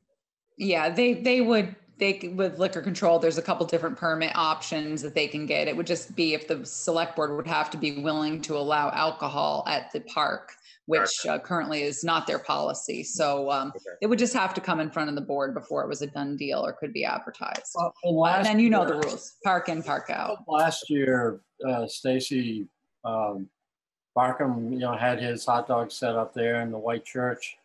I think experimented a little bit with trying to have some food there too at one point. So we'd have to take a look at all that and how that feathered in. Right. I think, certainly what John is looking for is somebody maybe who's already a sponsor, or someone, if they're going to come, he wants to have some sort of relationship with, maybe they can make a donation of proceeds or whatever. So that was a complicated situation because Bethel doesn't have an itinerant vendor policy. So, Right. Right. so there was some issues there, but you're right. There's options out there for Sure. things to do. One thing I just want to make sure, and I don't know how we do it, maybe it's getting word out on Facebook and stuff when we get the concert series going again, but is we just really we can't park cars on the sidewalk. So, and for the Black Lives Matter event, I would say a majority of the vehicles that parked on the Church Street weren't on the curb or the sidewalk. So that was pretty good. So I mean, there's definitely a way to do it. It makes it a little narrower traveling through there. But as we saw, we had a piece of sidewalk that got damaged there from something large parked on it. So the best that we can keep cars off the sidewalk, if that's maybe even John, seeking some alternative parking areas, if that might be talking to whatever, the rec committee or the school or, places where people could park or that isn't too far away. Well, they can park It's behind the Catholic church, right? So there's the Catholic church, white church, and then the rec area, people could park down there and walk up, of course. Yeah.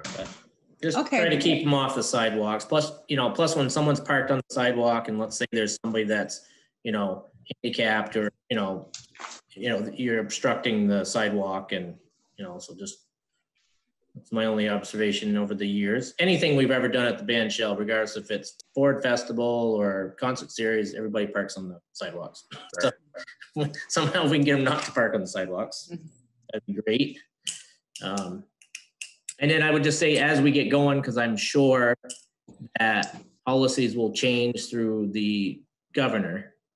Yeah. Let's hope it goes, it continues to go in the right direction. But let's say if it comes back again, or there's restraints, that we just got to make sure that we're following protocols laid out by the governor. And if we have to make any adjustments, I guess we could at that time. I personally think it's an awesome, if you look at everything that's been canceled, or maybe isn't canceled, that is canceled. You think of how many, you're at home and it's nice out. What are you going to go do? I mean, there's so many people looking to go do something and, get some of their mental health back again. And, to listen to some music on the concert on the green would be great. Absolutely. Absolutely. Okay, great.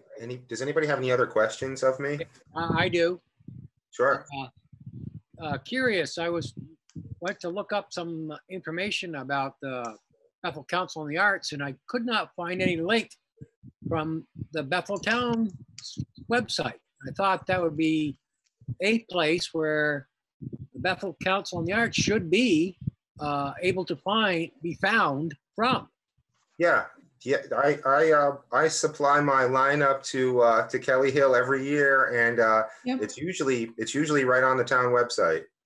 Yeah, I think it was, do you have a Facebook page, John? Yeah, we also have a Facebook page. Yeah, I'll look, Dave, because I know she got it the other day and she was putting it out on our Facebook page. So I'll see if it's on our website. I don't know, but I'll make a note. Do you have a website, John? No website. We just no Facebook. Website, just Facebook. Okay. So there's no link to connect. So I think you can get to their Facebook page from ours, Dave, but he doesn't have a website. Okay. I'll ask Kelly. I don't know how you make a Facebook link. I don't do Facebook, so I don't know how it works. So I will ask. That's Kyle. I don't know that information either. Yeah, exactly. I know. I'll ask Kelly, Dave, to see if we can make a Facebook link to Bethel Council on the Arts from our website. I think that would be a good thing for new people, especially. They come to Bethel, what's going on? Sure. And again, I'll be utilizing the sign downtown. I'll be putting the shows up there, generally the week before they come out. So it'll be there as well. But yeah, it's on Facebook. The post is pretty popular. We got more hits probably announcing that we were doing the shows this year. And that's where I'm getting a lot of comments about people happy to see it going on. So. Yeah, I wasn't making a bad comment. I think you've done a great job, but I just, like I said, that it was one place I expected to be able to find what was going on, and I couldn't. Okay. Yeah. No, I hear you. Yeah, I'll make sure that happens tomorrow, Dave. I I didn't realize it hadn't, so I'll make sure that happens tomorrow. Do we think there might be a concern, given the fact that all these other cancellations have happened, that that number of 150 may be exceeded? Well, the more we advertise it, it could be. Right, but I don't know. Do we walk a fine line? I'm probably horrible for saying this, but we'll just, everybody that's over 150 will have to say they're there for a protest. Apparently the numbers don't count when you get up during a protest. Sorry, but I had to say it. Anyway. No, I mean, I guess, you know, whatever the protocol is that something, you know, do I have to specifically keep track and make sure there's not more than 150 people in that area? Is that the requirement? I mean, I think it's going to be hard. I mean, even if you were to stake it off and survey tape it and stand there with a counter and click every person who came in, people are going to walk over the tape. I think it's going to be hard. I think you're going to have to kind of eyeball it. And I think if we have signs up that say, you know, the max is 150, and I feel like I don't really know what you have here for options. It's going to be tough. It's hard. It's not like you have a gate in and a gate out. Right. It's outside and it kind of spreads around, and then people end up, you know, going over in the church parking lot. So exactly. I think, you know, as long as you have the band making announcements periodically, maybe just, you know, reiterating what the rules are at the time, whether it's one person per 100 square feet, you know, max, you know, whatever, you know, I think if you just have the bands making announcements to remind people to wear face coverings, to social distance, I think at this point, people have gotten pretty well versed at it. Right. I agree. Okay. Lindley, what do you think about that, about how to keep track of who's there? Yeah, I mean, I think your idea of just having regular announcements and reminders is good. If there was a moment where, you know, like say, John, you're looking around, you're like, man, this is definitely over 150 and it's starting to look like people are crowded closer together than you're comfortable with, just maybe give that reminder of, hey, you know, we're only able to hold these because we're holding to that 150. Maybe some people are willing to kind of disperse a little. You can still hear the music. I mean, I often listen from my house because I can hear it just as good as if I'm up at the band shell. Why go up there and when I can sit at home and, you know. Right. So I think if you give people that reminder of we're doing this in good faith, that you're all participating, maybe that family that lives close enough by says, oh, you know, we could listen from home, or we can listen from across the street, and kind of get everybody's buy-in in that way. If we want to keep holding these, but it takes all of us working together on it. I think people are pretty good. I mean, I don't think people want this to be canceled on that. Right. No, that's reasonable. That's perfectly reasonable. And I think as long as you're reasonable with people, that's the way it's going to be. Yeah. Sure. I think it was easier. Now, once before when it was 25 people or 50, that was a whole other ball game. So I think this may be easier to enforce, and we're basically gonna have to see how it goes. If you know, go by and there's 200 people there, then we're gonna have to talk about the next one. Sure. So yeah, no, I get it. Okay. But great. I think that's great. So yeah, so just so we'll talk at some point about what you want to see on the sign, and we'll go from there. Yeah, that sounds good. Thank you for doing it, John. We really appreciate it. No problem, guys. Thanks for having me, and we'll see you at the shows, hopefully. Thanks. Great service to the community. Yeah. So it looks like maybe Chris had to go deal with his dog. So it says the next thing is Bethel Royalton Transfer Station's request to use property for hazardous waste day on July 18th, 2020. It looks like apparently that's something we were supposed to be doing the whole time. Mo could answer. Is that true, Mo? You were supposed to have been doing this all along, but you weren't. Can I just interrupt for a quick second for public comment? Yeah. Chris reminded me of it when he talked about parking on the sidewalk. The traffic signs also sit right on the sidewalk. Oh, so okay. If we're going to have anybody who's using a wheelchair or a walker going uptown, they're not going to be able to get around there. So where? Is that on Church Street? It's up on Church Street, and there's one by the hardware store that or it was sitting on the sidewalk anyway. What sort of sign? It's for the construction. The one that sits past the white church, it's this huge orange sign. It just completely blocks the entire sidewalk. Oh, okay. All right. Yeah. So it's the So I don't know if construction there's signs. another option for it, like at least in the evenings or something, but Okay, I can find out. I know that sometime, depending on the signs, there are some places where, if they're closing the sidewalk, then that Right. sign is on there. But if it's the bigger one, I'll Yeah. ask Tim Mills about it tomorrow. thanks. Sorry to interrupt. Go ahead, Mo. That's okay. I apologize. I got a text message from Chris. He said, I got booted off trying to log back in, but Mo was speaking about the hazardous waste thing. Right.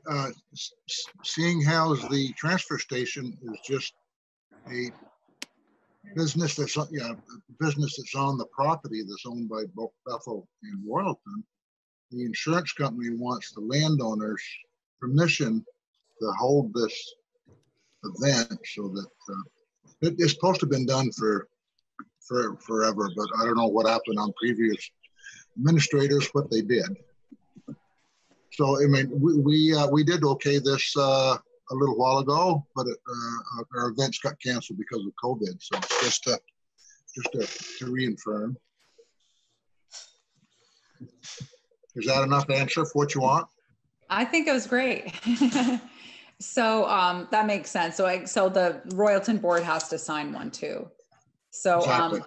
yeah. So I just put a note in here since because of COVID or whatever, it's kind of a pain, but we just said, so I guess if someone is willing to make a motion to authorize me to sign it, that'd be great. So move. Second. All in favor? Aye. Aye. Okay. Oh, that was me fighting Paul for the second.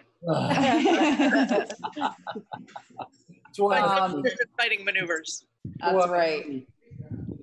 So the next thing on the agenda, Mascoma Bank tax anticipation note, obviously we're putting that off because of the lawyer. So I'd said that. The next one is Sullivan and Powers engagement letter for FY ending June 30, 2020.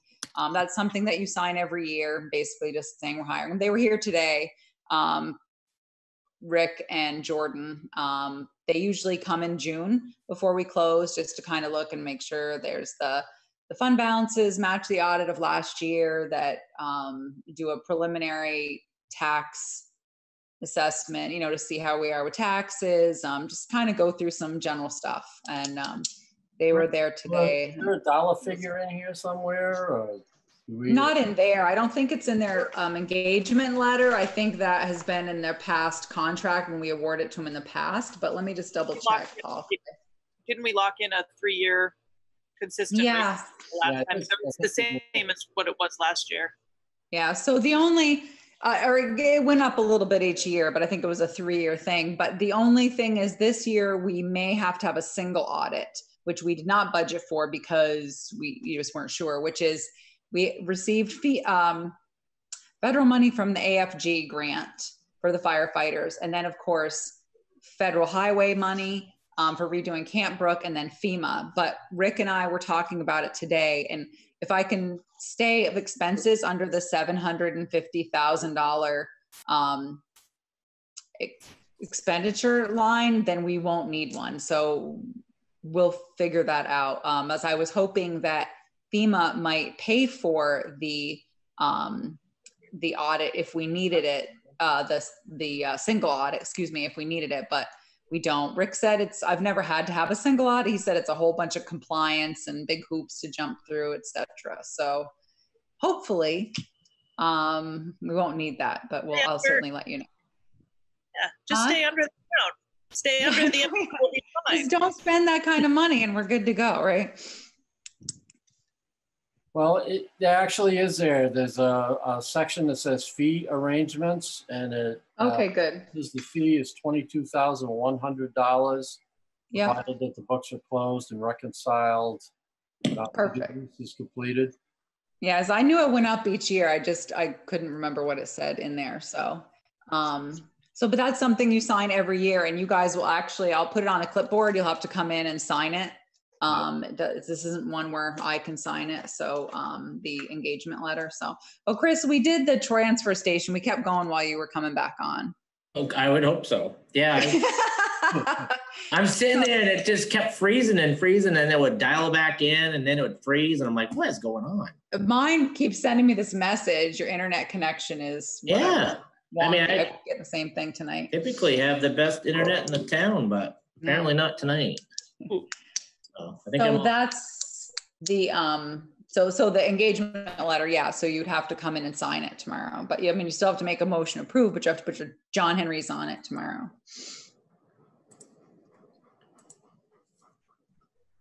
Motion to approve. Second.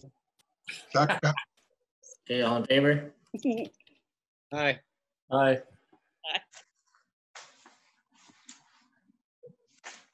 I'll put that on the clipboard tomorrow.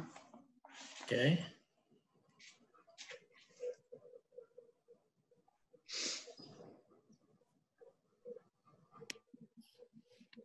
So we're at the June 30, 2019 audit discussion, and that that came, and as I said in the packet, it came during COVID and it was in a box, and I totally forgot about that I had it. And then I thought I held it for another week because I thought we were going to meet in person, and sometimes it's just easier, but obviously we weren't, and we're moving into the next fiscal year, so I sent it to you.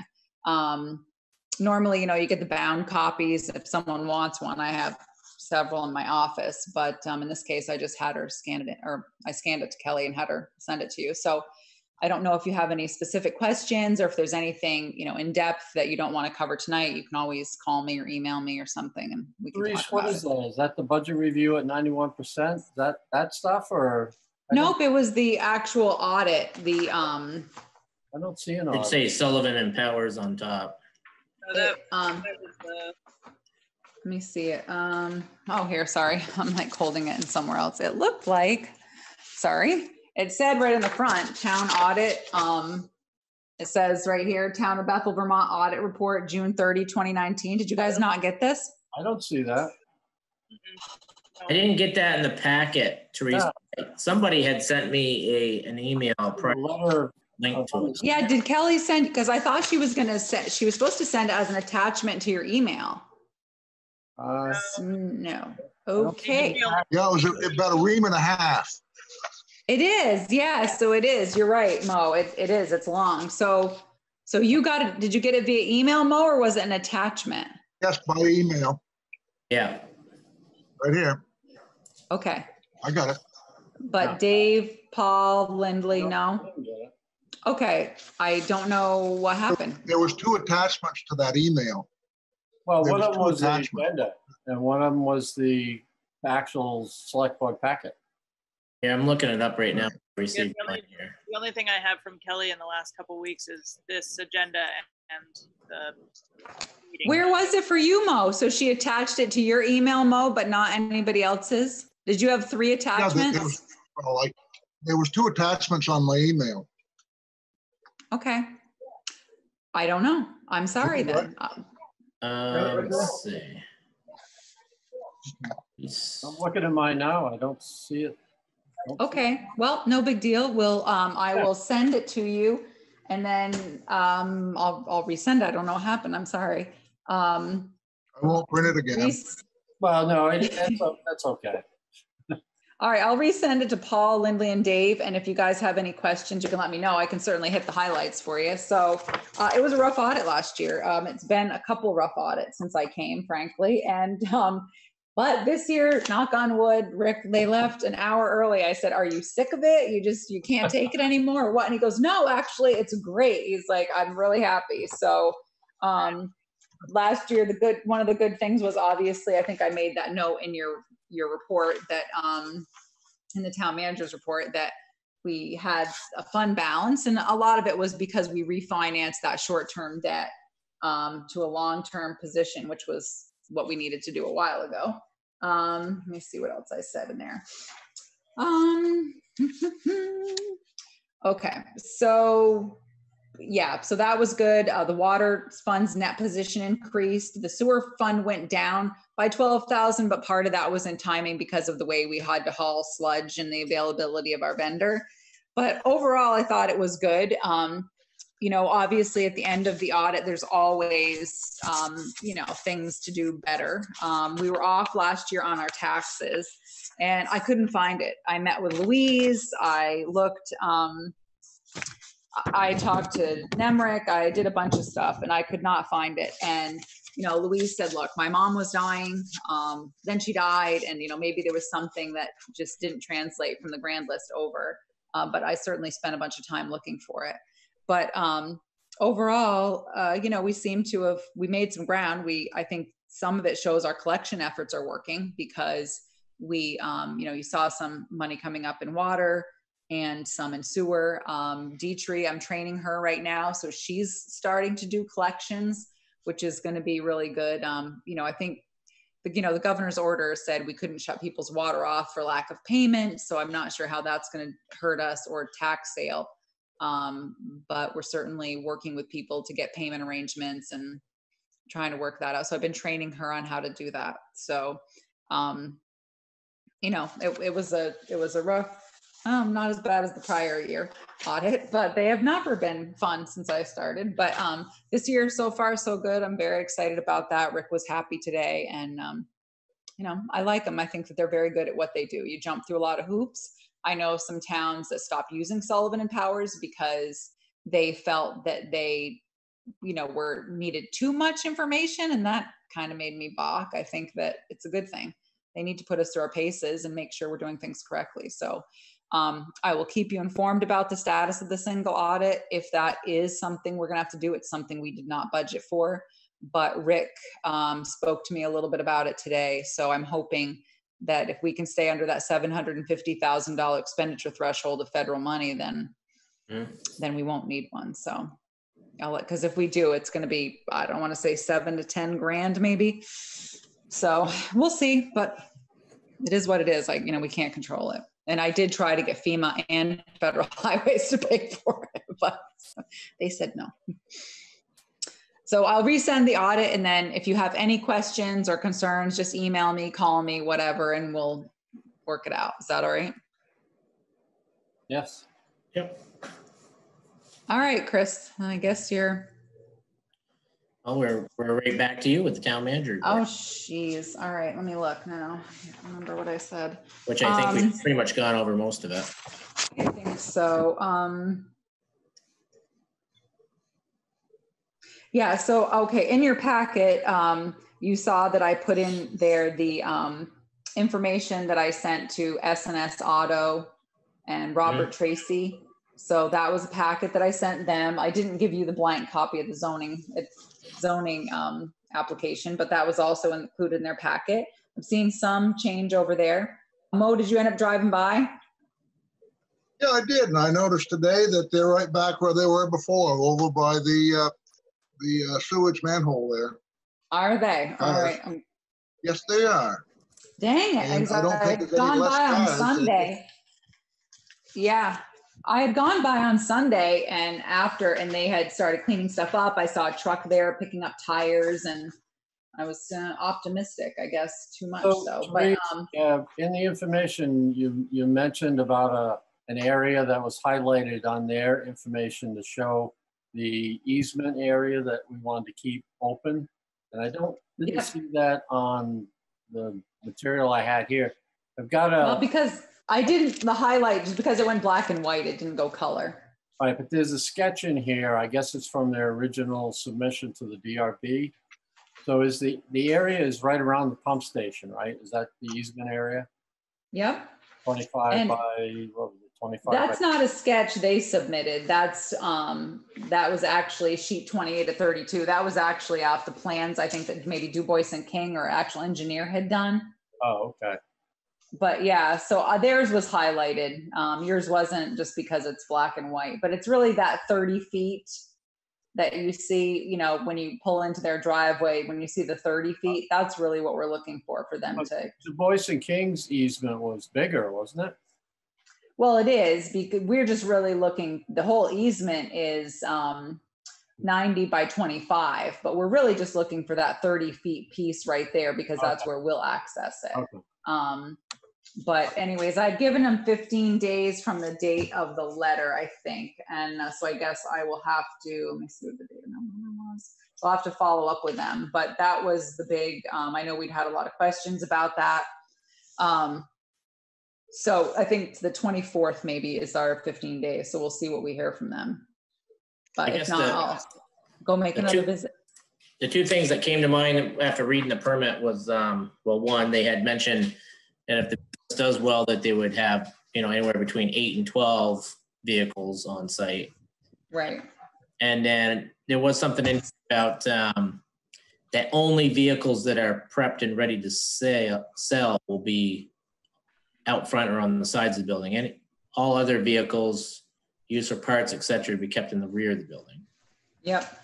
Which I don't think that that's the way it currently is set up, but I don't think so either, and hence the letter. I mean, there were several issues: the wellhead protection, the too many cars, the zoning permit application sketch that they submitted in the beginning has basically no parking in the front of the building, customer parking, and just a few cars maybe on one side, and then the other cars along the other edge of the north side of the building. Right. And that's it. Right. All the show. Yeah.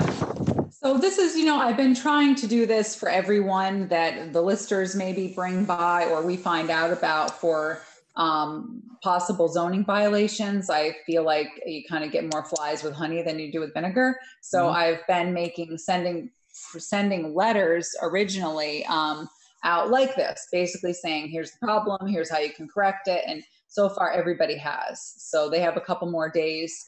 And if I don't hear from them, I will reach out to, obviously to Mr. Tracy, because he's the one who owns the property. I did go over and I met with Mr. Tracy's son, who just happened to be there when I was outside. I spoke to Rob Tracy. And so this was kind of our first ditch effort at it. You know, before you go with a whole notice of violation and put it in the land records, or if you need to go to environmental court to do enforcement, it just becomes, it costs us money. So if we can figure out the fix and take care of it ourselves, without going that avenue then. And I would say as long as things are moving ahead in a positive way, that we should do our best to accommodate them getting it to the permit size. Right. I mean, we don't want to be anti-business. Longer or whatever, but. Yeah, I'm certainly not anti-business, nor would I want, you know, we want to be able to give them the breaks. They also know what the permit says because they were the ones who testified and signed off on it. So, you know, it just happened. You haven't had any enforcement, zoning enforcement. So now that we're doing that, people are surprised. So it's a long time coming. Yeah. So we'll see how that goes. The rest of the stuff was the equipment committee, you know, set a meeting for them. The ditching bids are due. Planning commission. I had my first planning commission meeting last week. So, you know, we're just kind of starting down that road too for the town plan. And what I want to do is as soon as I get it, excuse me, in a draft, I'm going to send it to you guys so you can start reading it because it's obviously a sizable document.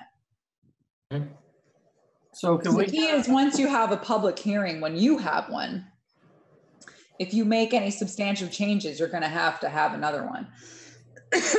So hopefully, my guess is the planning commission has done their due diligence and you may have some minor edits or changes, but hopefully nothing major and it'll just move right along quickly.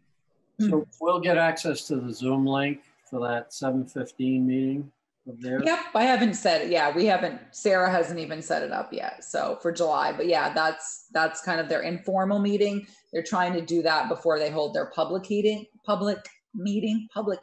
meeting, excuse me.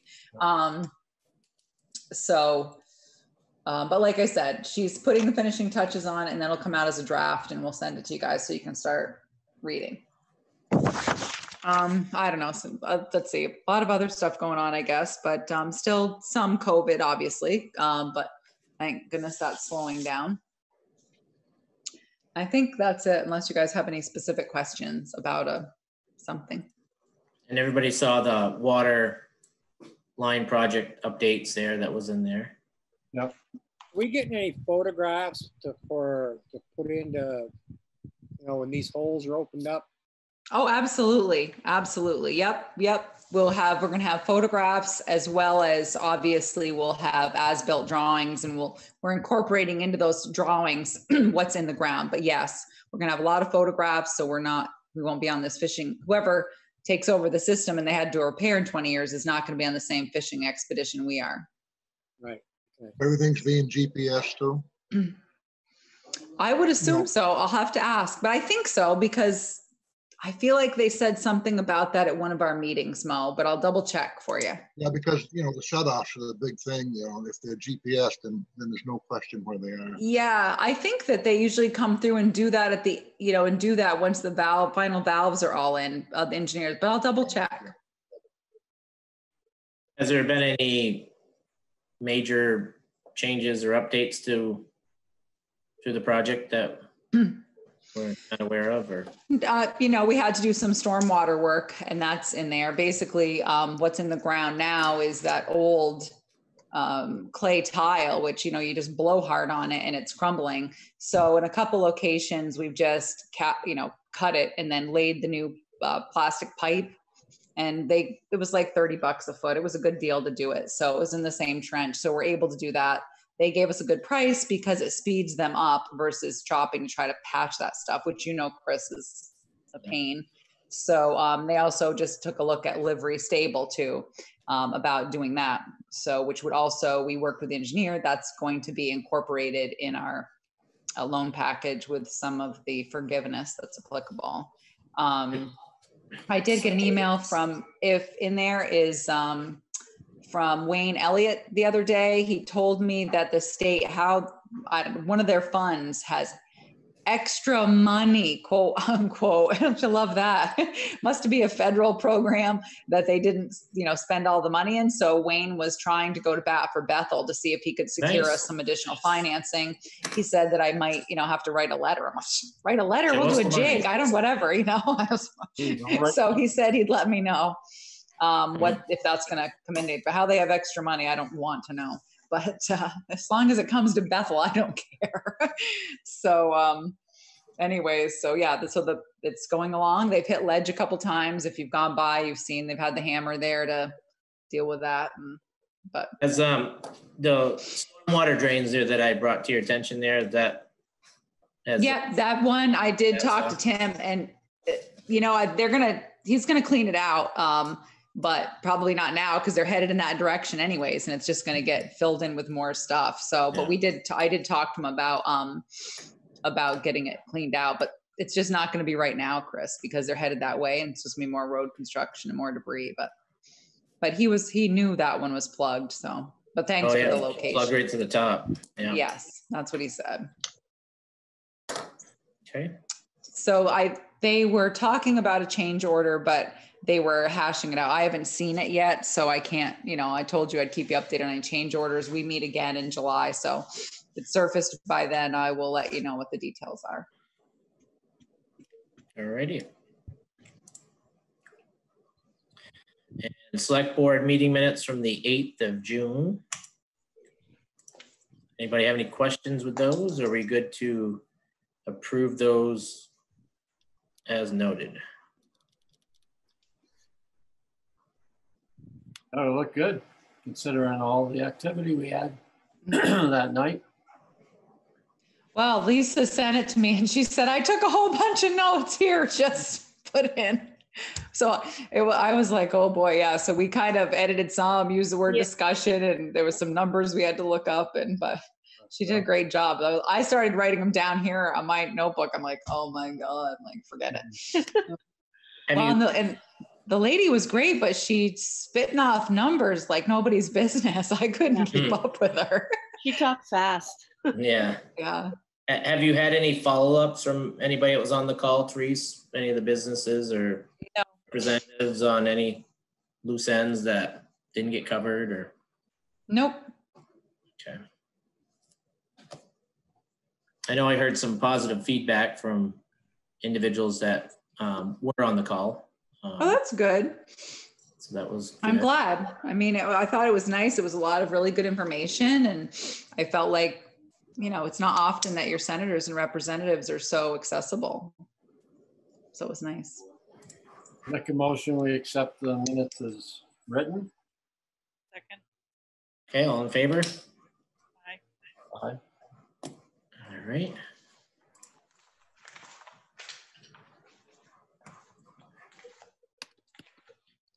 And I lost my spot here. Let's see here. It was good. You got a bunch of committee minutes. That's kind of nice. Yeah, there was a lot of committee minutes in there. Yeah. The committee was in there and the rec committee, and everybody have a chance to read through all that. Oh, that reminds me, Chris, the skate park. I was trying to block it out. So it was, they think he was the guy, Michael Parker was he talked about pouring it this week. And then when I talked to Richard, who had talked to Michael, he was just going to do a couple of the ends and then maybe pull off the job and not be back to August because of something changed. So Richard was going over. I had the auditors, so I couldn't. I'm going to go tomorrow and see if he's around. But Richard was going to remind him, you're still in charge of that site, so you better stake it off and put up the appropriate, signage or whatever, at least caution tape, because if he's going to be gone for a while. But that wasn't what we talked about. He had told me he had an opening and he was going to get it done last I knew, but now. So I'm going to try to run over and see him tomorrow. With the auditors there, I didn't get to it today. I mean, I would recommend that if he's going to leave the site for any period of time, that he put up the barrier fence, the orange barrier fence that he has some of it now. But if he should probably, circle the project with that. That way, whatever, little kids or somebody can't get on it, play with it, because there could be a safety issue, but at the other end, it could be someone could damage his work, so. Exactly. That's what I said to Richard. I said, you better let him know that's still his site, and whether he's not there or not, if there's an issue, right. A safety issue, it's still him. So I'm going to try to go over tomorrow because, and if he's pulled out, I'll talk to Richard. If he's pulled out already, I'll call him. But last time I talked to him, that was not the plan. So. Yeah, I did I did tell Ellie when I was over there with Brady there last week, there was just a lot of dog droppings everywhere. So we have tried Dietrich. We have signs up and Dietrich talked to people but yeah. Because there was just a lot of it. So which I walk over there often and I don't usually see it the way it is right now. So what did you say to Ellie? I just mentioned it to her passing when I saw her coming back from the protesting. Her and I just chatted for a minute, and I had told her that I was down there with Brady, and him and I were trying to play ball, but he was more interested in smelling poop than he was chasing ball. So he found all the areas. So I will see if we can put up some additional signage. I mean, there's signage there, and last year, when the pool was open, Dietrich was talking to people and they would be offended, but.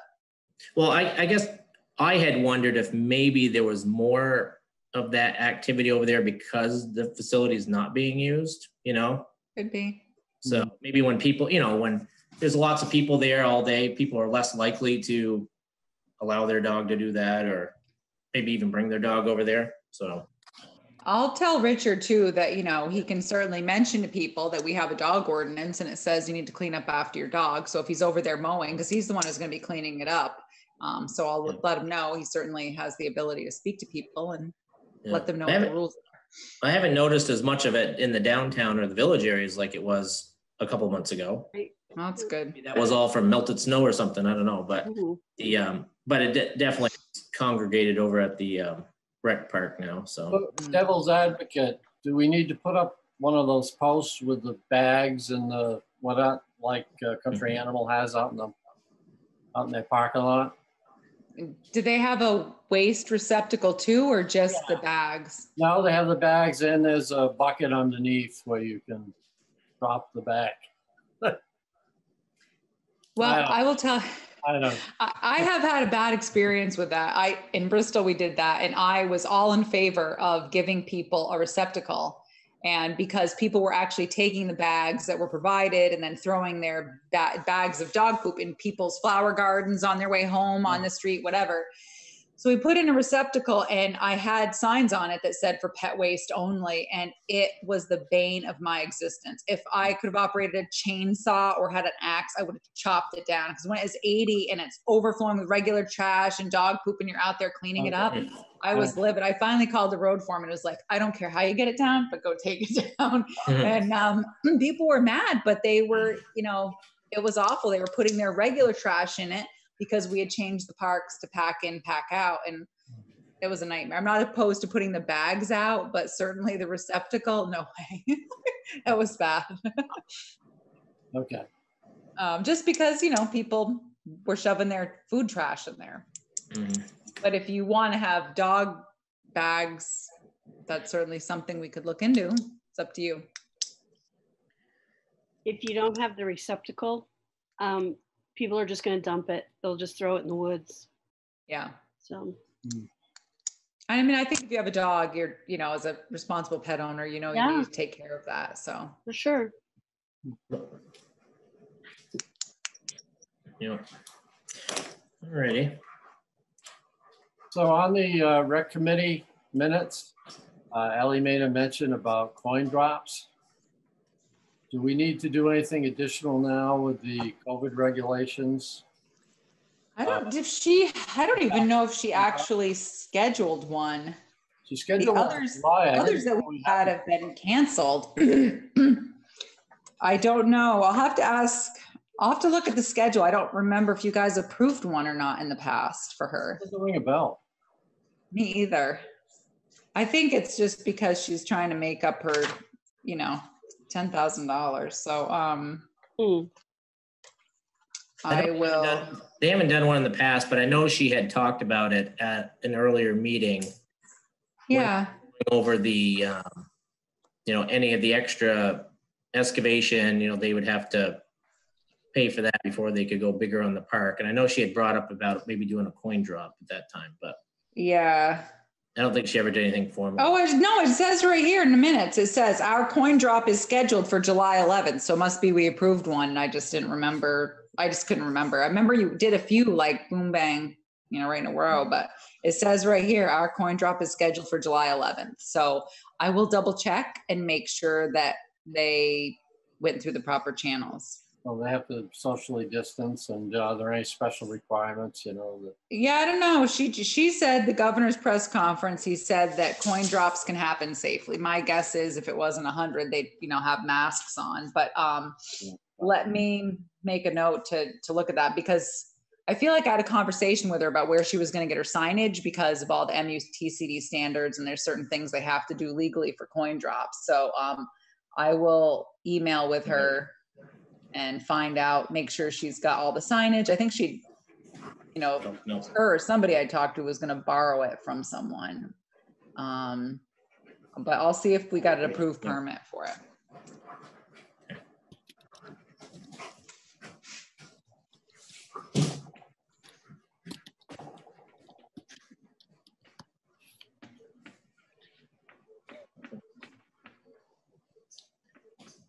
So the only other thing I wanted to mention while we're all together is just to remind folks that next Monday night, there's a meeting of the abatement board. I'm sure Pam will be sending out a reminder notice, but just remind everybody that that's going to be happening at the town hall. So we're going to need to look at spacing everybody out and see how that dynamic works. Yeah, if you can all go, that would be great. What time is it? It's 8:14. No, I mean, what time is your Board of Abatement meeting? I know. I believe it's. Oh. I believe it's 6 o'clock, or I'm not sure. 6 or 6:30. I think it's 6 o'clock. Pretty sure. I think it's 6. All right, but yeah, she'll be sending something out. So that's always great if the board members can all go, since you're all part of that. But maybe we could see how that works for possibly moving back over to the town hall for our select board meetings. Yep, certainly. We had a solid waste meeting there 2 weeks ago. Oh, great. Yeah, 6 o'clock on Monday. Yeah, so that would be nice. It would be nice if we could go back to doing them in person. So Well, there's a capacity of 300 people in that building, so if we can have a 50% capacity, that's 150 people in there. I don't think we'll see them, Mo, unless we do something really bad or really stupid. Once we have Free cookies, giveaway for something. I don't we know. have cookies. Yeah, I mean, you won't even see that many people show up for town meeting day. I know. True enough. So, do we have anything else to come before the board tonight, or are we good? I'm good. I'm good. All good? Move to adjourn. Second, Okay, all in favor? aye. Bye. Night all. Did we approve the Aye. minutes?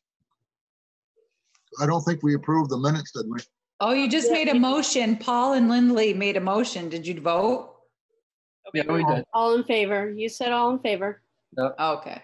Yeah, I must be asleep. Well, No, I don't. My video keeps cutting out, so I lose people. Yeah. Okay, thank All right, you. have a good evening. Night. Thank you. Bye.